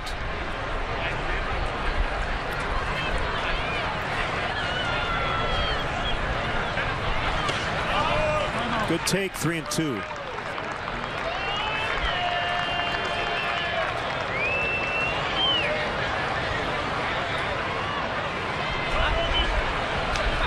Okay, I'll go with yes then. I'm sold. All right. I don't have any inside information, but just a hunch. 3-2, the bases loaded. Fedorovich ready to tag along with Negron. Cespedes makes the catch. Here's his throw. Better hurry. He's safe. Cespedes has a cannon out there. Throws off line. Fedorovich in on a sacrifice fly.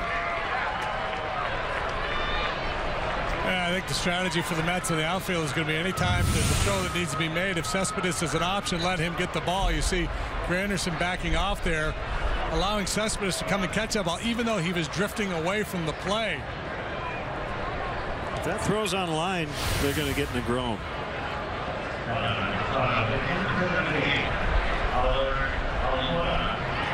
Tough to make an accurate throw when you're drifting in one direction, having to throw back the other way. Albert Almora Jr. now. As a lot of the regulars are coming out of the game.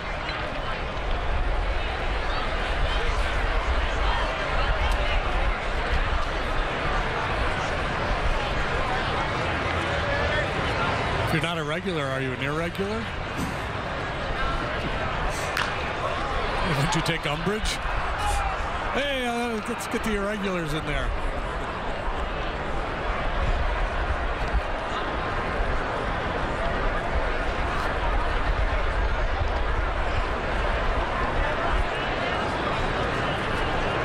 Noticing Albert yesterday as he got on the airplane, he's bigger than I think a lot of people realize. Big, strong kid.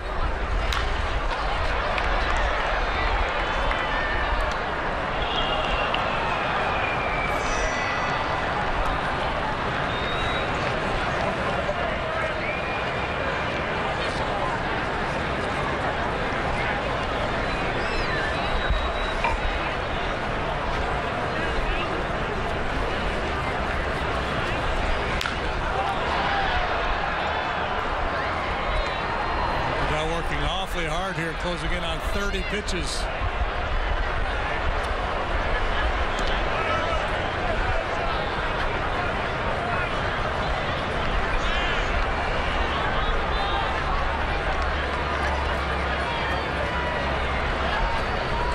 Ace hit will get you 2.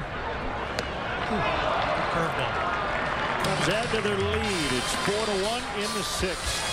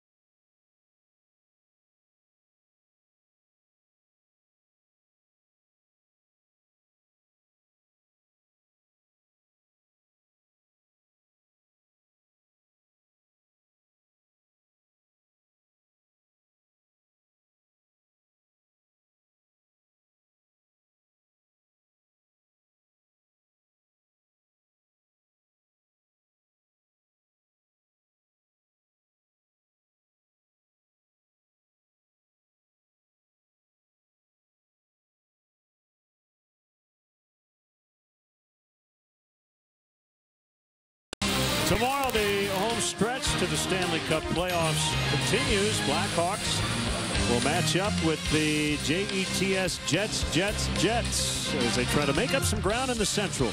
Coverage starts at 6:30 with Chevy. Blackhawks pregame live right here on CSN Chicago. Now I have to do it without Duncan Keith.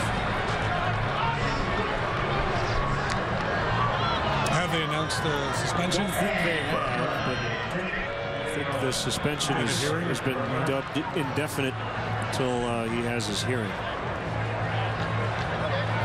So here's Pedro Strop.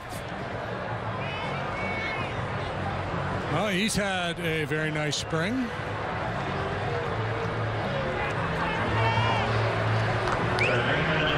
Part of the Cubs bullpen last year.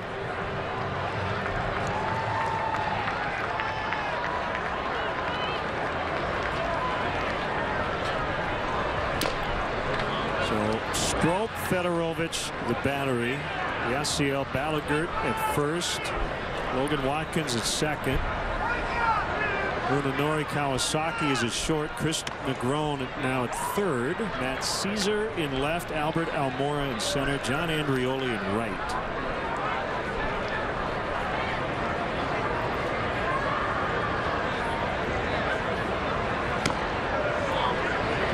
Two and 0 on right.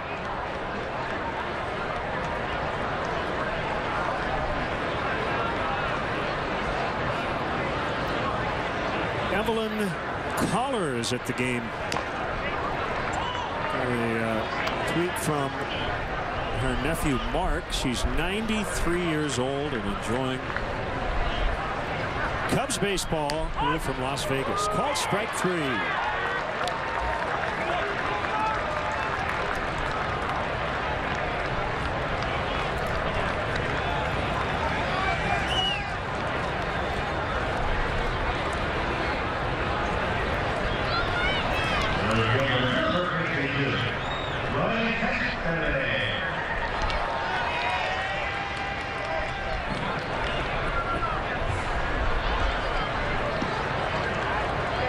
Kawasaki always communicating.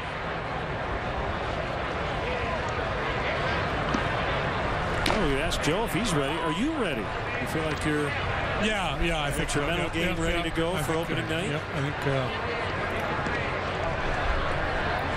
you know, as we've done these spring training games, to try to ease into it.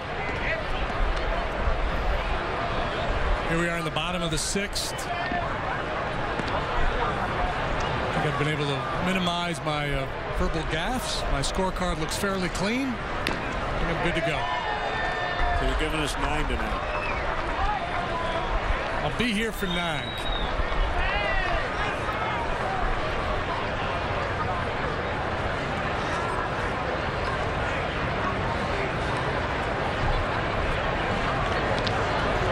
Quick pitch.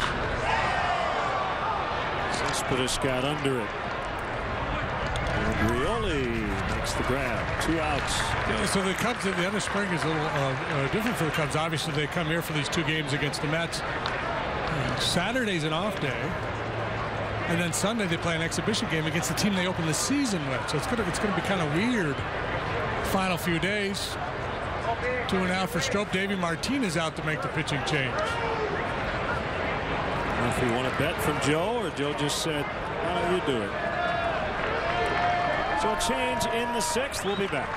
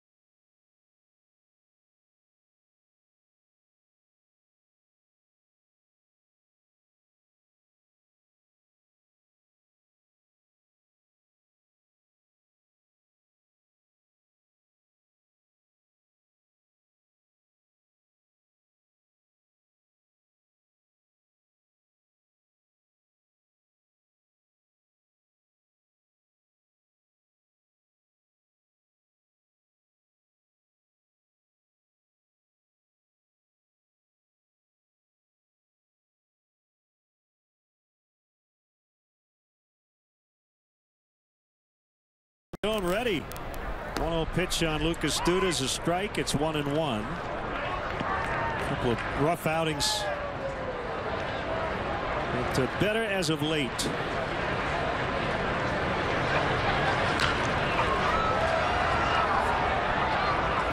Yeah, and so we've seen the way Joe has handled his bullpen here in the final stages of spring training, and this is what most managers do. You start to get ready to play the championship season, so you use guys the way you might during the regular year. Now it's earlier in the ball game than you'd see Rondon, but coming into this 2 outs in the inning situation, gets a dangerous hitter.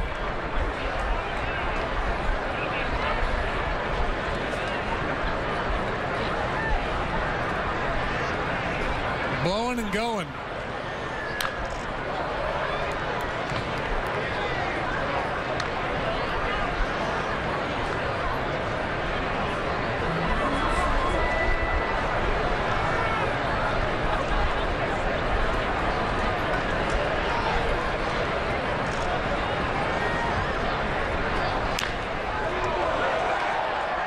Fair ball. DeMuth made the call. It raised the chalk, and Duda's got a double.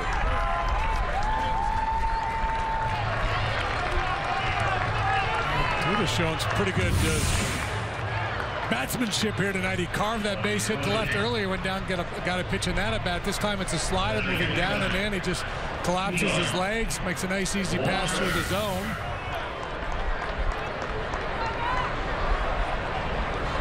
Two out of three now for Duda.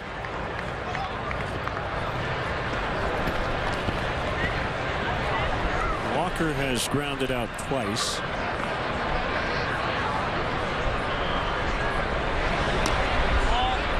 Pitch is low. It'd be tough for Walker to leave Pittsburgh, his hometown. Big part of the success they've had there in recent years.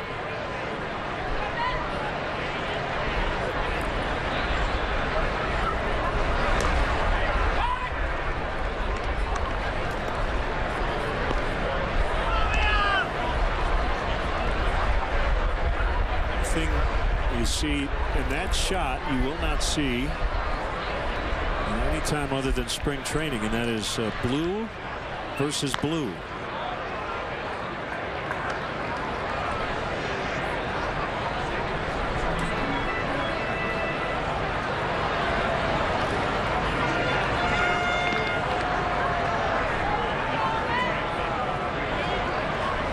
Figure out who's on the other team by looking at the pants.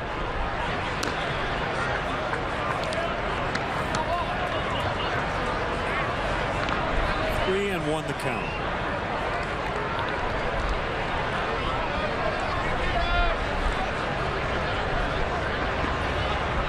He'd be sitting dead red right here.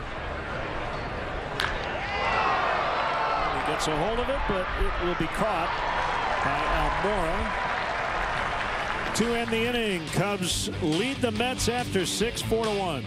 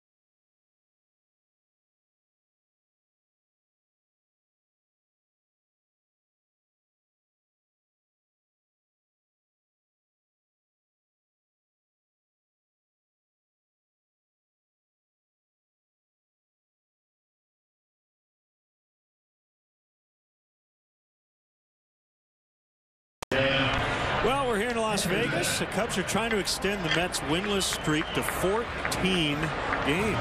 Payback. Weird season series last year. Yeah, I was thinking about it. We went to New York there and we swept that 4-game series. And the Mets scored 1 or 2 runs total in that series. I was looking at it, and then in the LCS, they scored more than that in the first innings of those games. They scored in the first inning of every game of that LCS. But yeah, it was a weird year, and I guess the beauty of the sport is how unpredictable it can be. Because I remember as we were walking out of Citi Field saying to you and anybody else who would hear me, I said, that team is done. And I remember the post-game press conference on Sunday, Terry Collins was imploring his guys we've got to find a way to lighten up and have some fun. Lucas Duda was threatened with his job. Caesar with a base hit off Jim Henderson, the new pitcher. Yeah, I remember that. You're right. And I remember at some point Collins called in Duda and said, look, man, if you don't start to hit, I'm going to have to, you're going to lose the ABs. And shortly thereafter, Duda went off. They got Cespedes in the deal. Grander's had a nice bounce back year. They got all those young stud pitchers. So it was a very nice story for the Mets last year. Nice story this spring, John Andreoli. Runner goes, swing and a miss, throw not in time. That's Caesar with a stolen base. Remains to be seen how much playing time Matt Caesar is going to get, but he's going to break with the big league club, be on the roster. He's a guy who can come off the bench, steal a base for you, play all the outfield positions. Good, sound, fundamental ball player.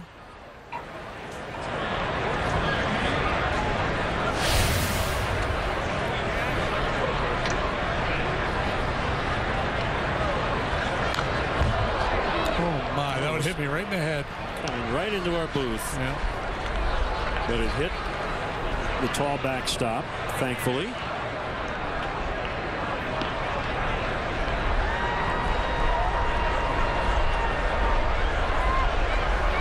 Nick Gillespie next door was on the floor. He was down.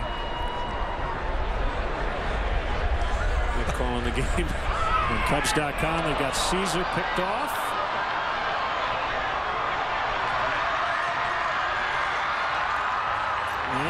Stay in play. Cue the Benny Hill music. Well, they got him. Kevin Danley, as the Mets looked at him, said, is he out of the baseline? And he said, no, he's not yet. You got 3 feet either way once you establish your lane. Let's see. There was a moment there where everybody paused, including Caesar. Are we playing on here or am I out? Watch. He kind of gives a look.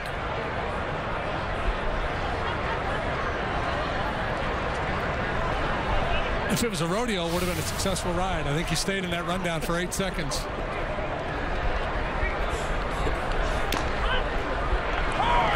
Called strike 3 on Andreoli. Well, all of a sudden, 2 outs. It's Kawasaki. How much money would it take to get you up on one of those bulls for 3 seconds? Probably more than changes hands at the Mandalay Bay Casino every night.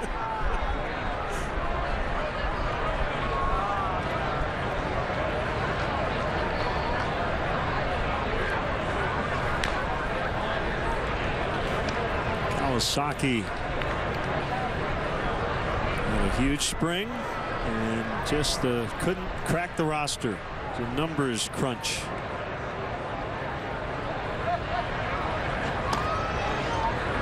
The highlight of the spring, right? Yeah, everybody was chanting his name there at Sloan Park the other day. Comes through a little bat flip. He didn't realize, by the way, that he had done that, and that he never tries to show up a pitcher.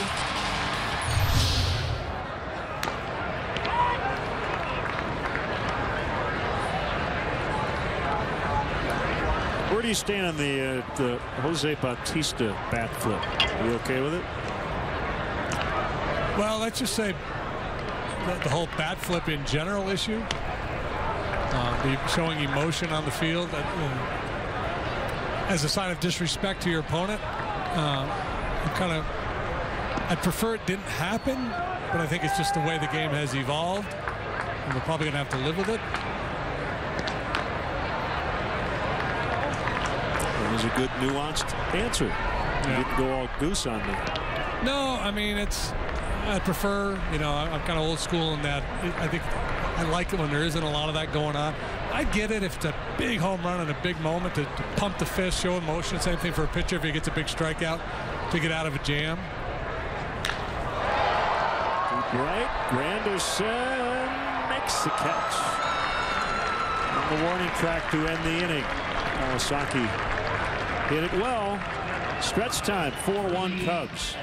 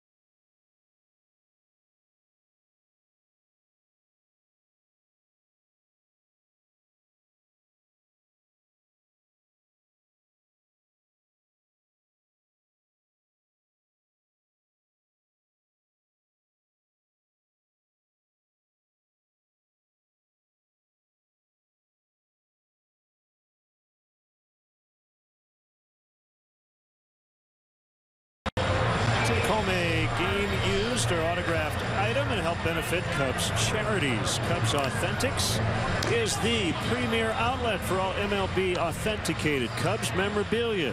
Visit Cubs.com/authentics to bid on weekly auction items and to pre-order game-used bases and baseballs. The Cubs will donate net proceeds from the sale of Cubs Authentics items to Cubs charities.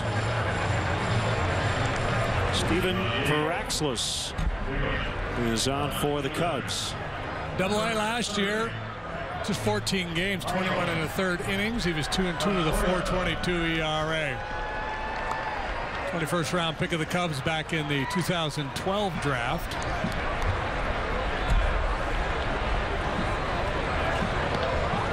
From New England, went to Massachusetts, and then went to the University of Maine.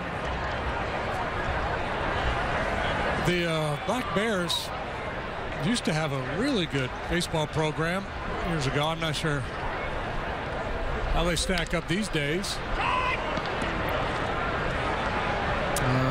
Billy Swift, remember Billy Swift, the right-hander? Oh yeah, he was a Maine guy.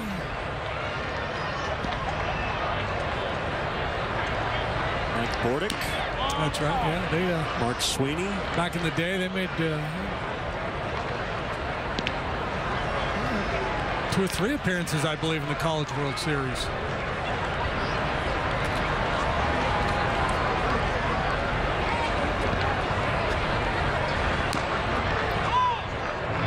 Two to Conforto.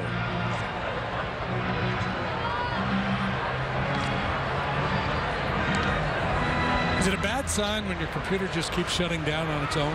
Yes. I mean, you maybe got a little problem. Ooh. Veraxlis strikes out Conforto. Straight change or maybe a split finger pitch, but good dive bombing action on this one.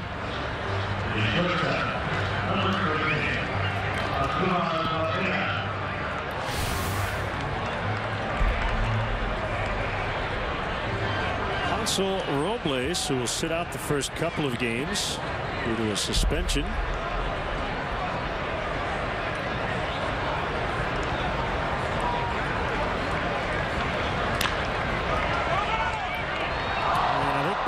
Lost it in the lights. A high chopper. He couldn't find it. Yeah, I believe that's exactly what happened. He had a nice break on it and then just lost sight of it. Big high hop right there. Got up into that bank of lights.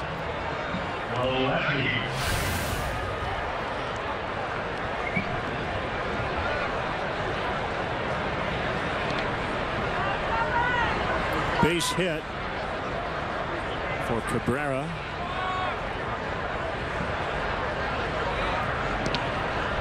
Not on my scorecard. They're giving him an error. Yeah. Milwaukee is 2 for 2.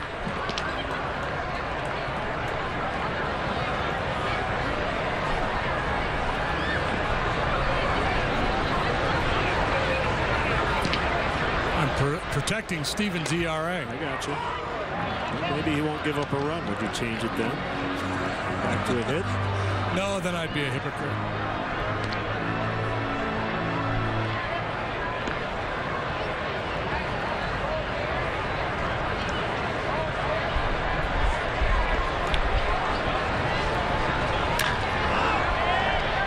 Kawasaki, Watkins, Gallagher. Give me a hit. Changed your mind, huh? We go to the 8th. 4-1 Cubs.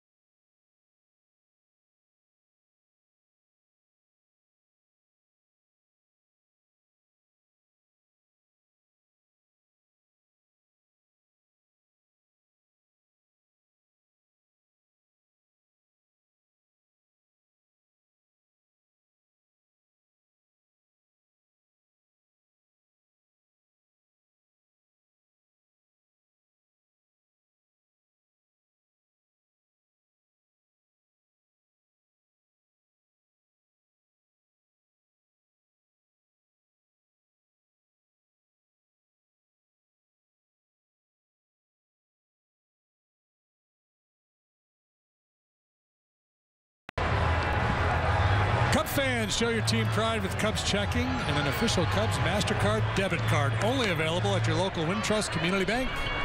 Go to wintrust.com/Cubs to learn more. Member FDIC. It's like Times Square. Fremont Street. Here in Las Vegas. We might find a former Las Vegas star. Big lefty after the game. There's a right-hander, Hansel Robles. I mentioned he missed the first 2 games of the season for throwing up and in on Cameron Rupp of the Phillies last September.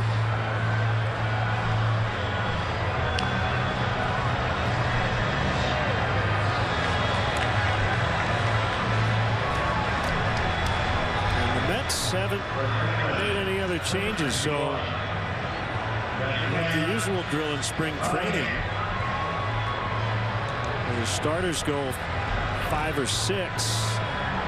Terry Collins may go all 9 with his regular lineup, and then tomorrow give these guys all a day off. We'll see. Yeah, and it's just, you know, I think some managers have that philosophy that before the regular season starts, they want their guys to play a full 9-inning game. Who knows? Terry's probably taking a lot of heat back home in the newspapers. He's trying to get a W.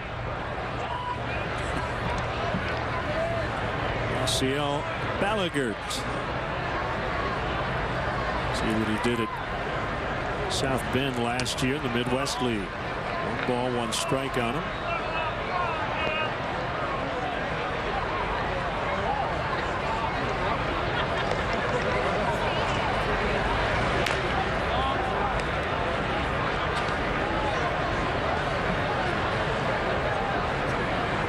Will open Wrigley Field on April 11th, 7:05 first pitch against the Reds. Fly ball deep left. Back toward that high wall and gone. A home run. 5-1. Oh, what a thrill for young Yasiel Ballagert.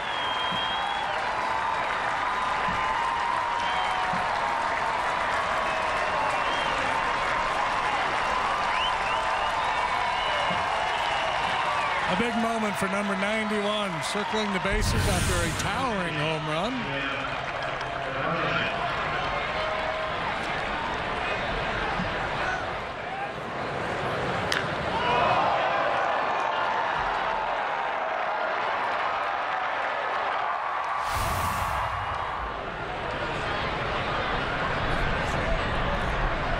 Fedorovich, 0 for ball 1.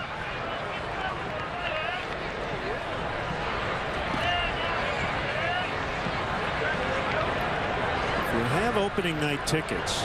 The gates will open 30 minutes earlier than the usual 2-hour window from 4:35 because of the new security procedures. Metal detectors at all of the gates now. If you want more information about the new screening process, you can hear my voice. Cubs.com/security. It's a little video and I explain what the new security procedures will look like. Fergie Jenkins, Ryan Sandberg, Billy Williams will throw out ceremonial first pitches and lead the 7th inning stretch. That'll be fun. Another ball cranked deep to left, and this one's caught right in the corner by Conforto.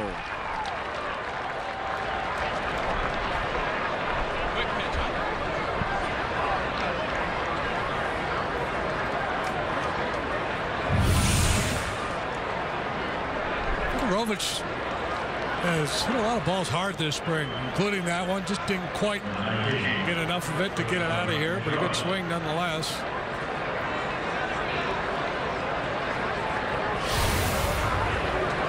And Negron with 1 away. Cubs will also wear a commemorative patch on their home uniforms this season, because it is the 100th anniversary of the Cubs playing at Wrigley Field, 1960. So that patch will feature a version of the logo the Cubs wore in 1916.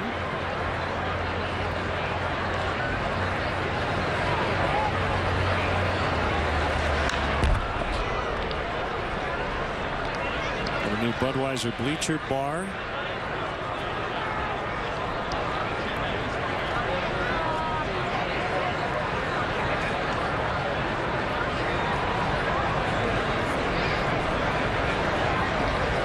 Branded parking lots.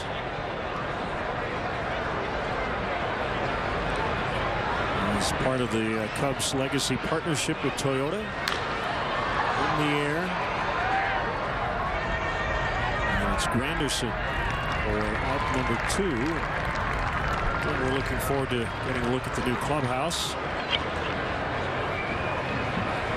Yes, the old clubhouse is going to be batting cage. Yeah. Guys can get their hacks during the game to get loose. Yeah, other than the creature comforts that you'll have with the new clubhouse, that's probably the most important thing, where you can actually go back and and take BP during the game, get some swings in, as opposed to just hitting the ball off a tee. Watkins flies out. That'll end the inning. Yasiel Balaguer with a booming home run off Robles, and it's now 5-1 Cubs in the 8th.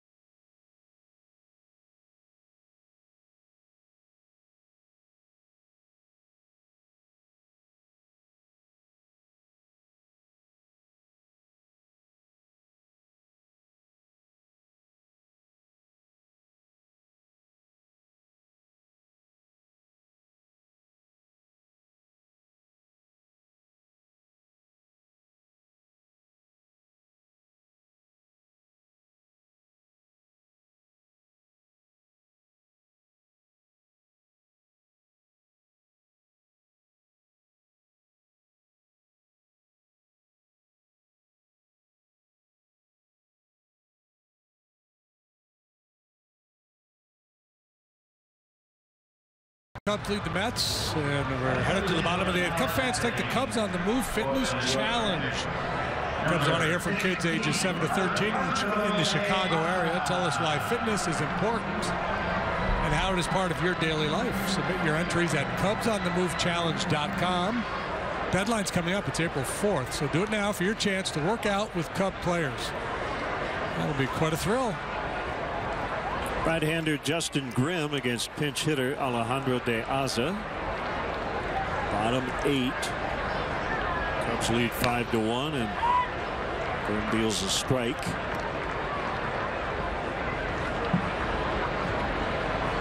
A little bumpy ride for Justin here in spring training.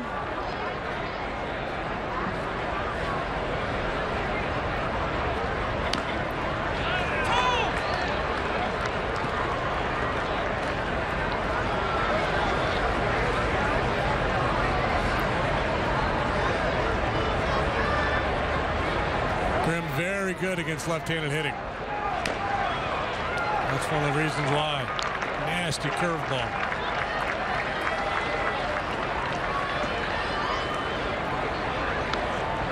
Yeah, he's got one of the better curveballs in the league.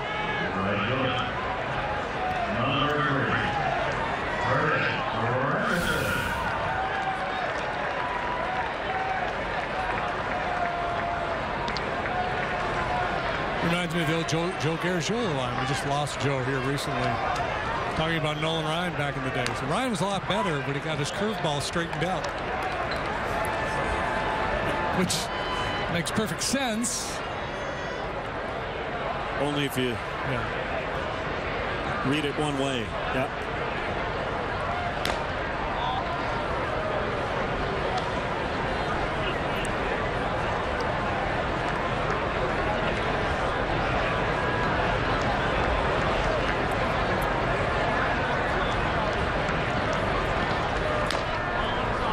Would be a 3-game winning streak for the Cubs going back to Tuesday. Finishing strong.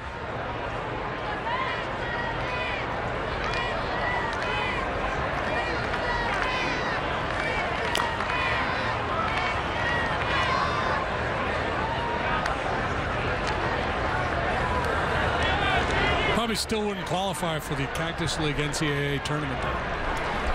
Probably have to go to the Cactus League NIT.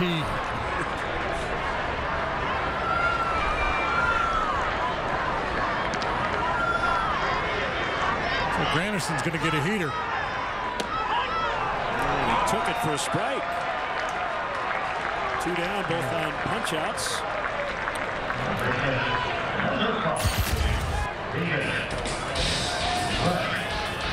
This will not be Arrieta's first career opening day start, but his first as a Cub. So righty-righty, lefty-lefty, Monday, Tuesday.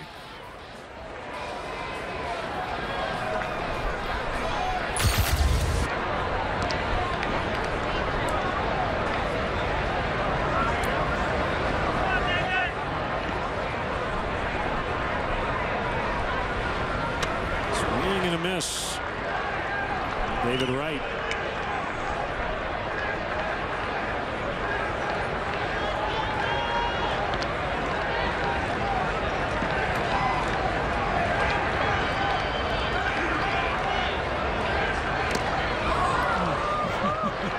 He's got it going on here tonight, does Grim.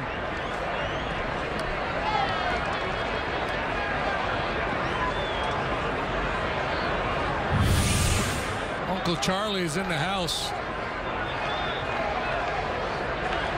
A very good hitter, look bad. 2 pitches in a row.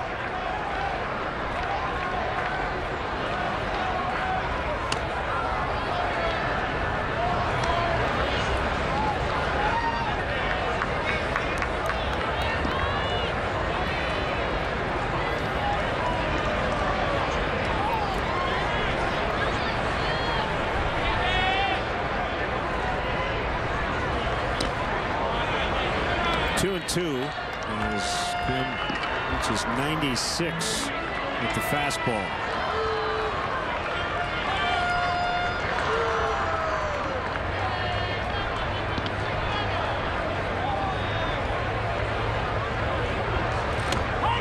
Got him. That was impressive. Against De Aza, Granderson, and Wright, and he strikes them all out.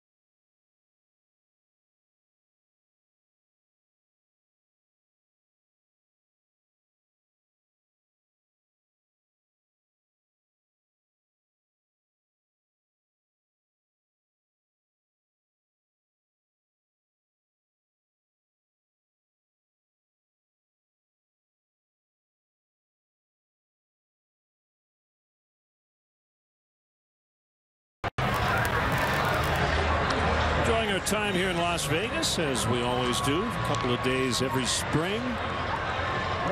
Weird to think today's actually Thursday. We got a night game tonight, day game on a Friday tomorrow. I think every day feels like a weekend here, doesn't it? Yeah, I don't know that there's much difference, right, in Las Vegas between a Monday and a Friday. Addison Reed, a right-hander. Veteran right-hander, 0-1 with a 279 this spring for the Mets. Last year started the season in the Diamondback bullpen. Had some struggles. Pitched well for the Mets in 17 appearances. To the tune of a 1.17 ERA. And he'll be used as a setup man. Wilmer Flores now playing third. De Aza is in right. And Ryan Kalish takes a strike.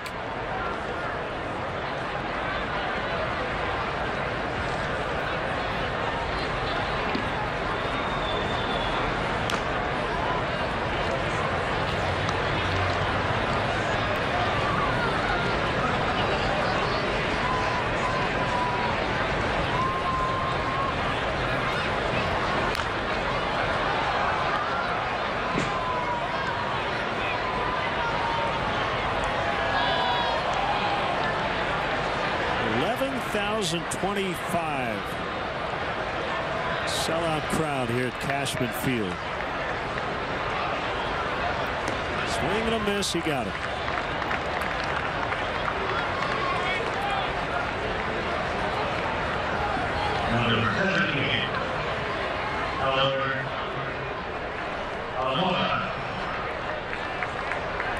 Originally a third-round pick of the White Sox in 2010.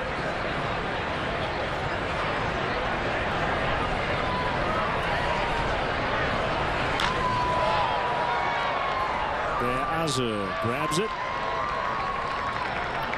2 outs. Saved 40 games for the Sox in 2013.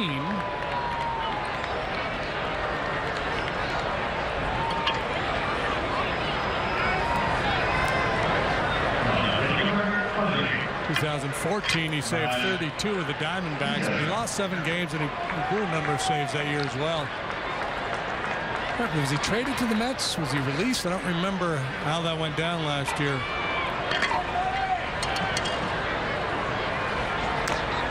I don't think he was released. He was traded on August 30th for 2 minor leaguers.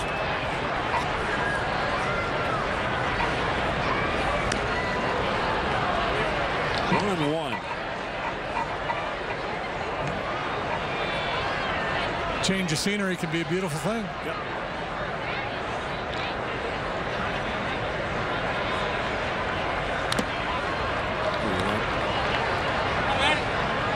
Got a big piece of Plawecki.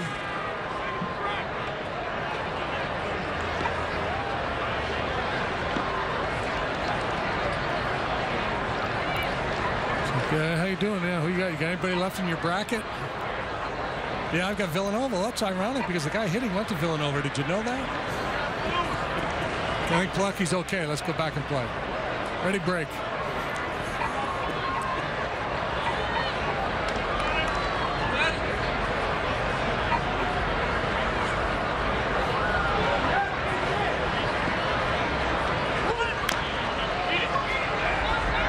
Reed will collect it.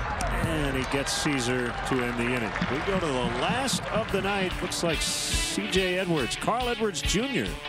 will come on.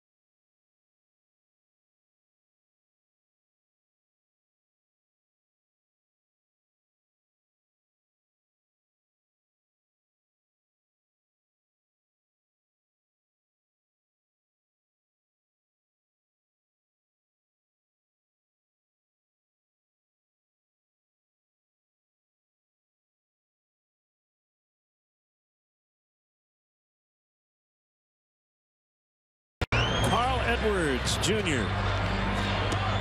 will look to get these final 3 outs with a 4-run lead, and he's going to face some middle of the order hitters too. Yeah, this should be fun for Carl. His numbers for the spring.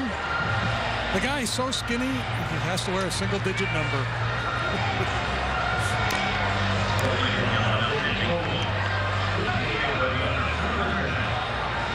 He made his major league debut last year.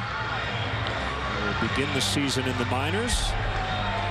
Could be a big part of this thing before it's all said and done. He's got a tough act to follow after Justin Grimm punched out the side. Just electric stuff. Edwards, like Grimm, has a very good curveball. He's got a good heater. Over the top delivery.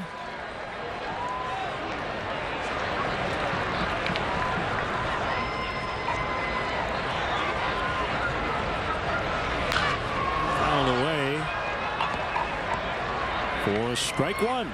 Right over the top at 95 miles an hour. It's kind of that classic power pitching profile. An elevated fastball at 95 followed by a sharp down-breaking curveball.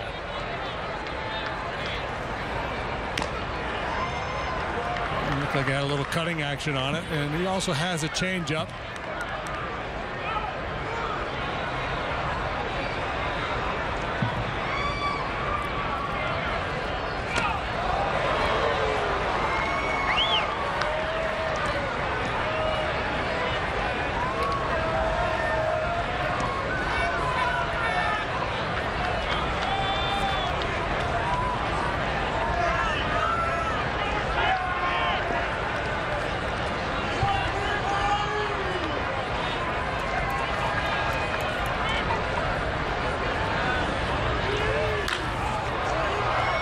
Deflection. He'll get the second assist as a result.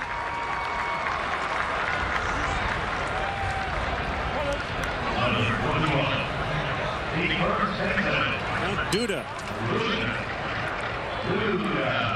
The last time the Mets won a game was St. Patrick's Day.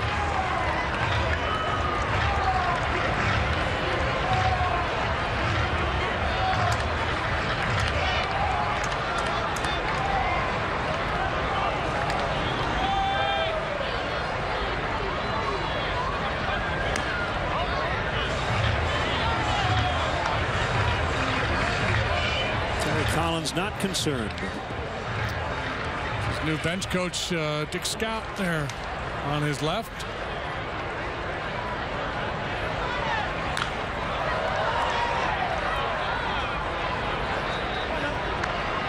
I'm sure the answer is yes, because baseball's a crazy game.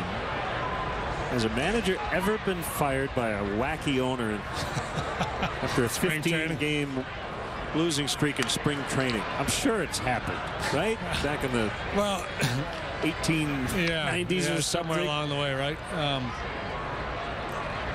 And if not, then it could provide, you know, if you got the wrong guy pushing the buttons, a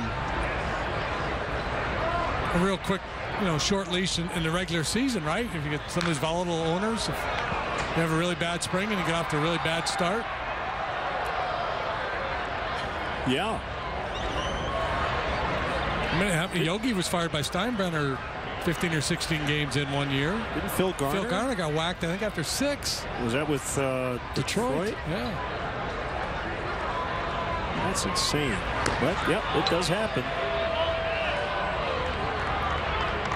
Yeah, the 2002 Detroit Tigers started 0-6.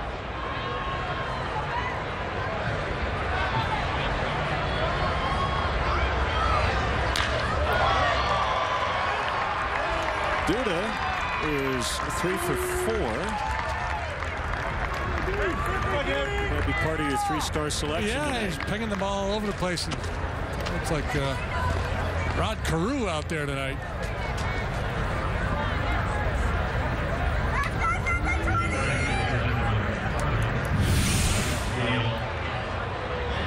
Single, double, single last 3 times up for Duda, and each time he's hit a good pitch. It's not like they're making mistakes. It's a good fastball down and away. A fine bit of hitting there by Duda.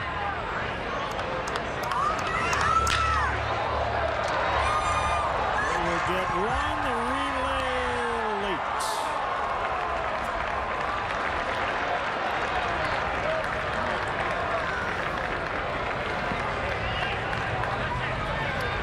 In 1988, the Baltimore Orioles made a change after an 0-6 start. Cal Ripken Sr. replaced by Frank Robinson.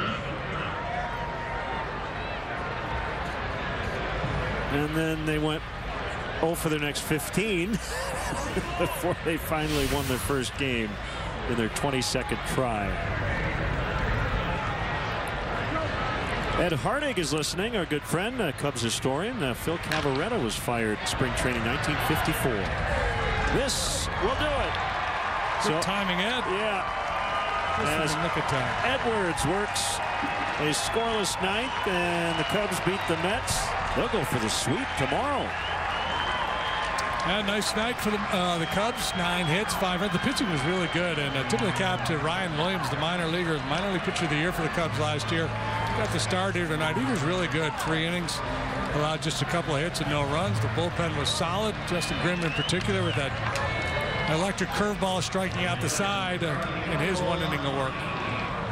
So that'll wrap things up. When we greet you next year on CSN, it will be the regular season from California. Final score, Cubs 5, Mets 1. For JD and our entire CSN crew here in Las Vegas, I'm Len Casper. Thanks for watching Cubs baseball on Comcast Sportsnet.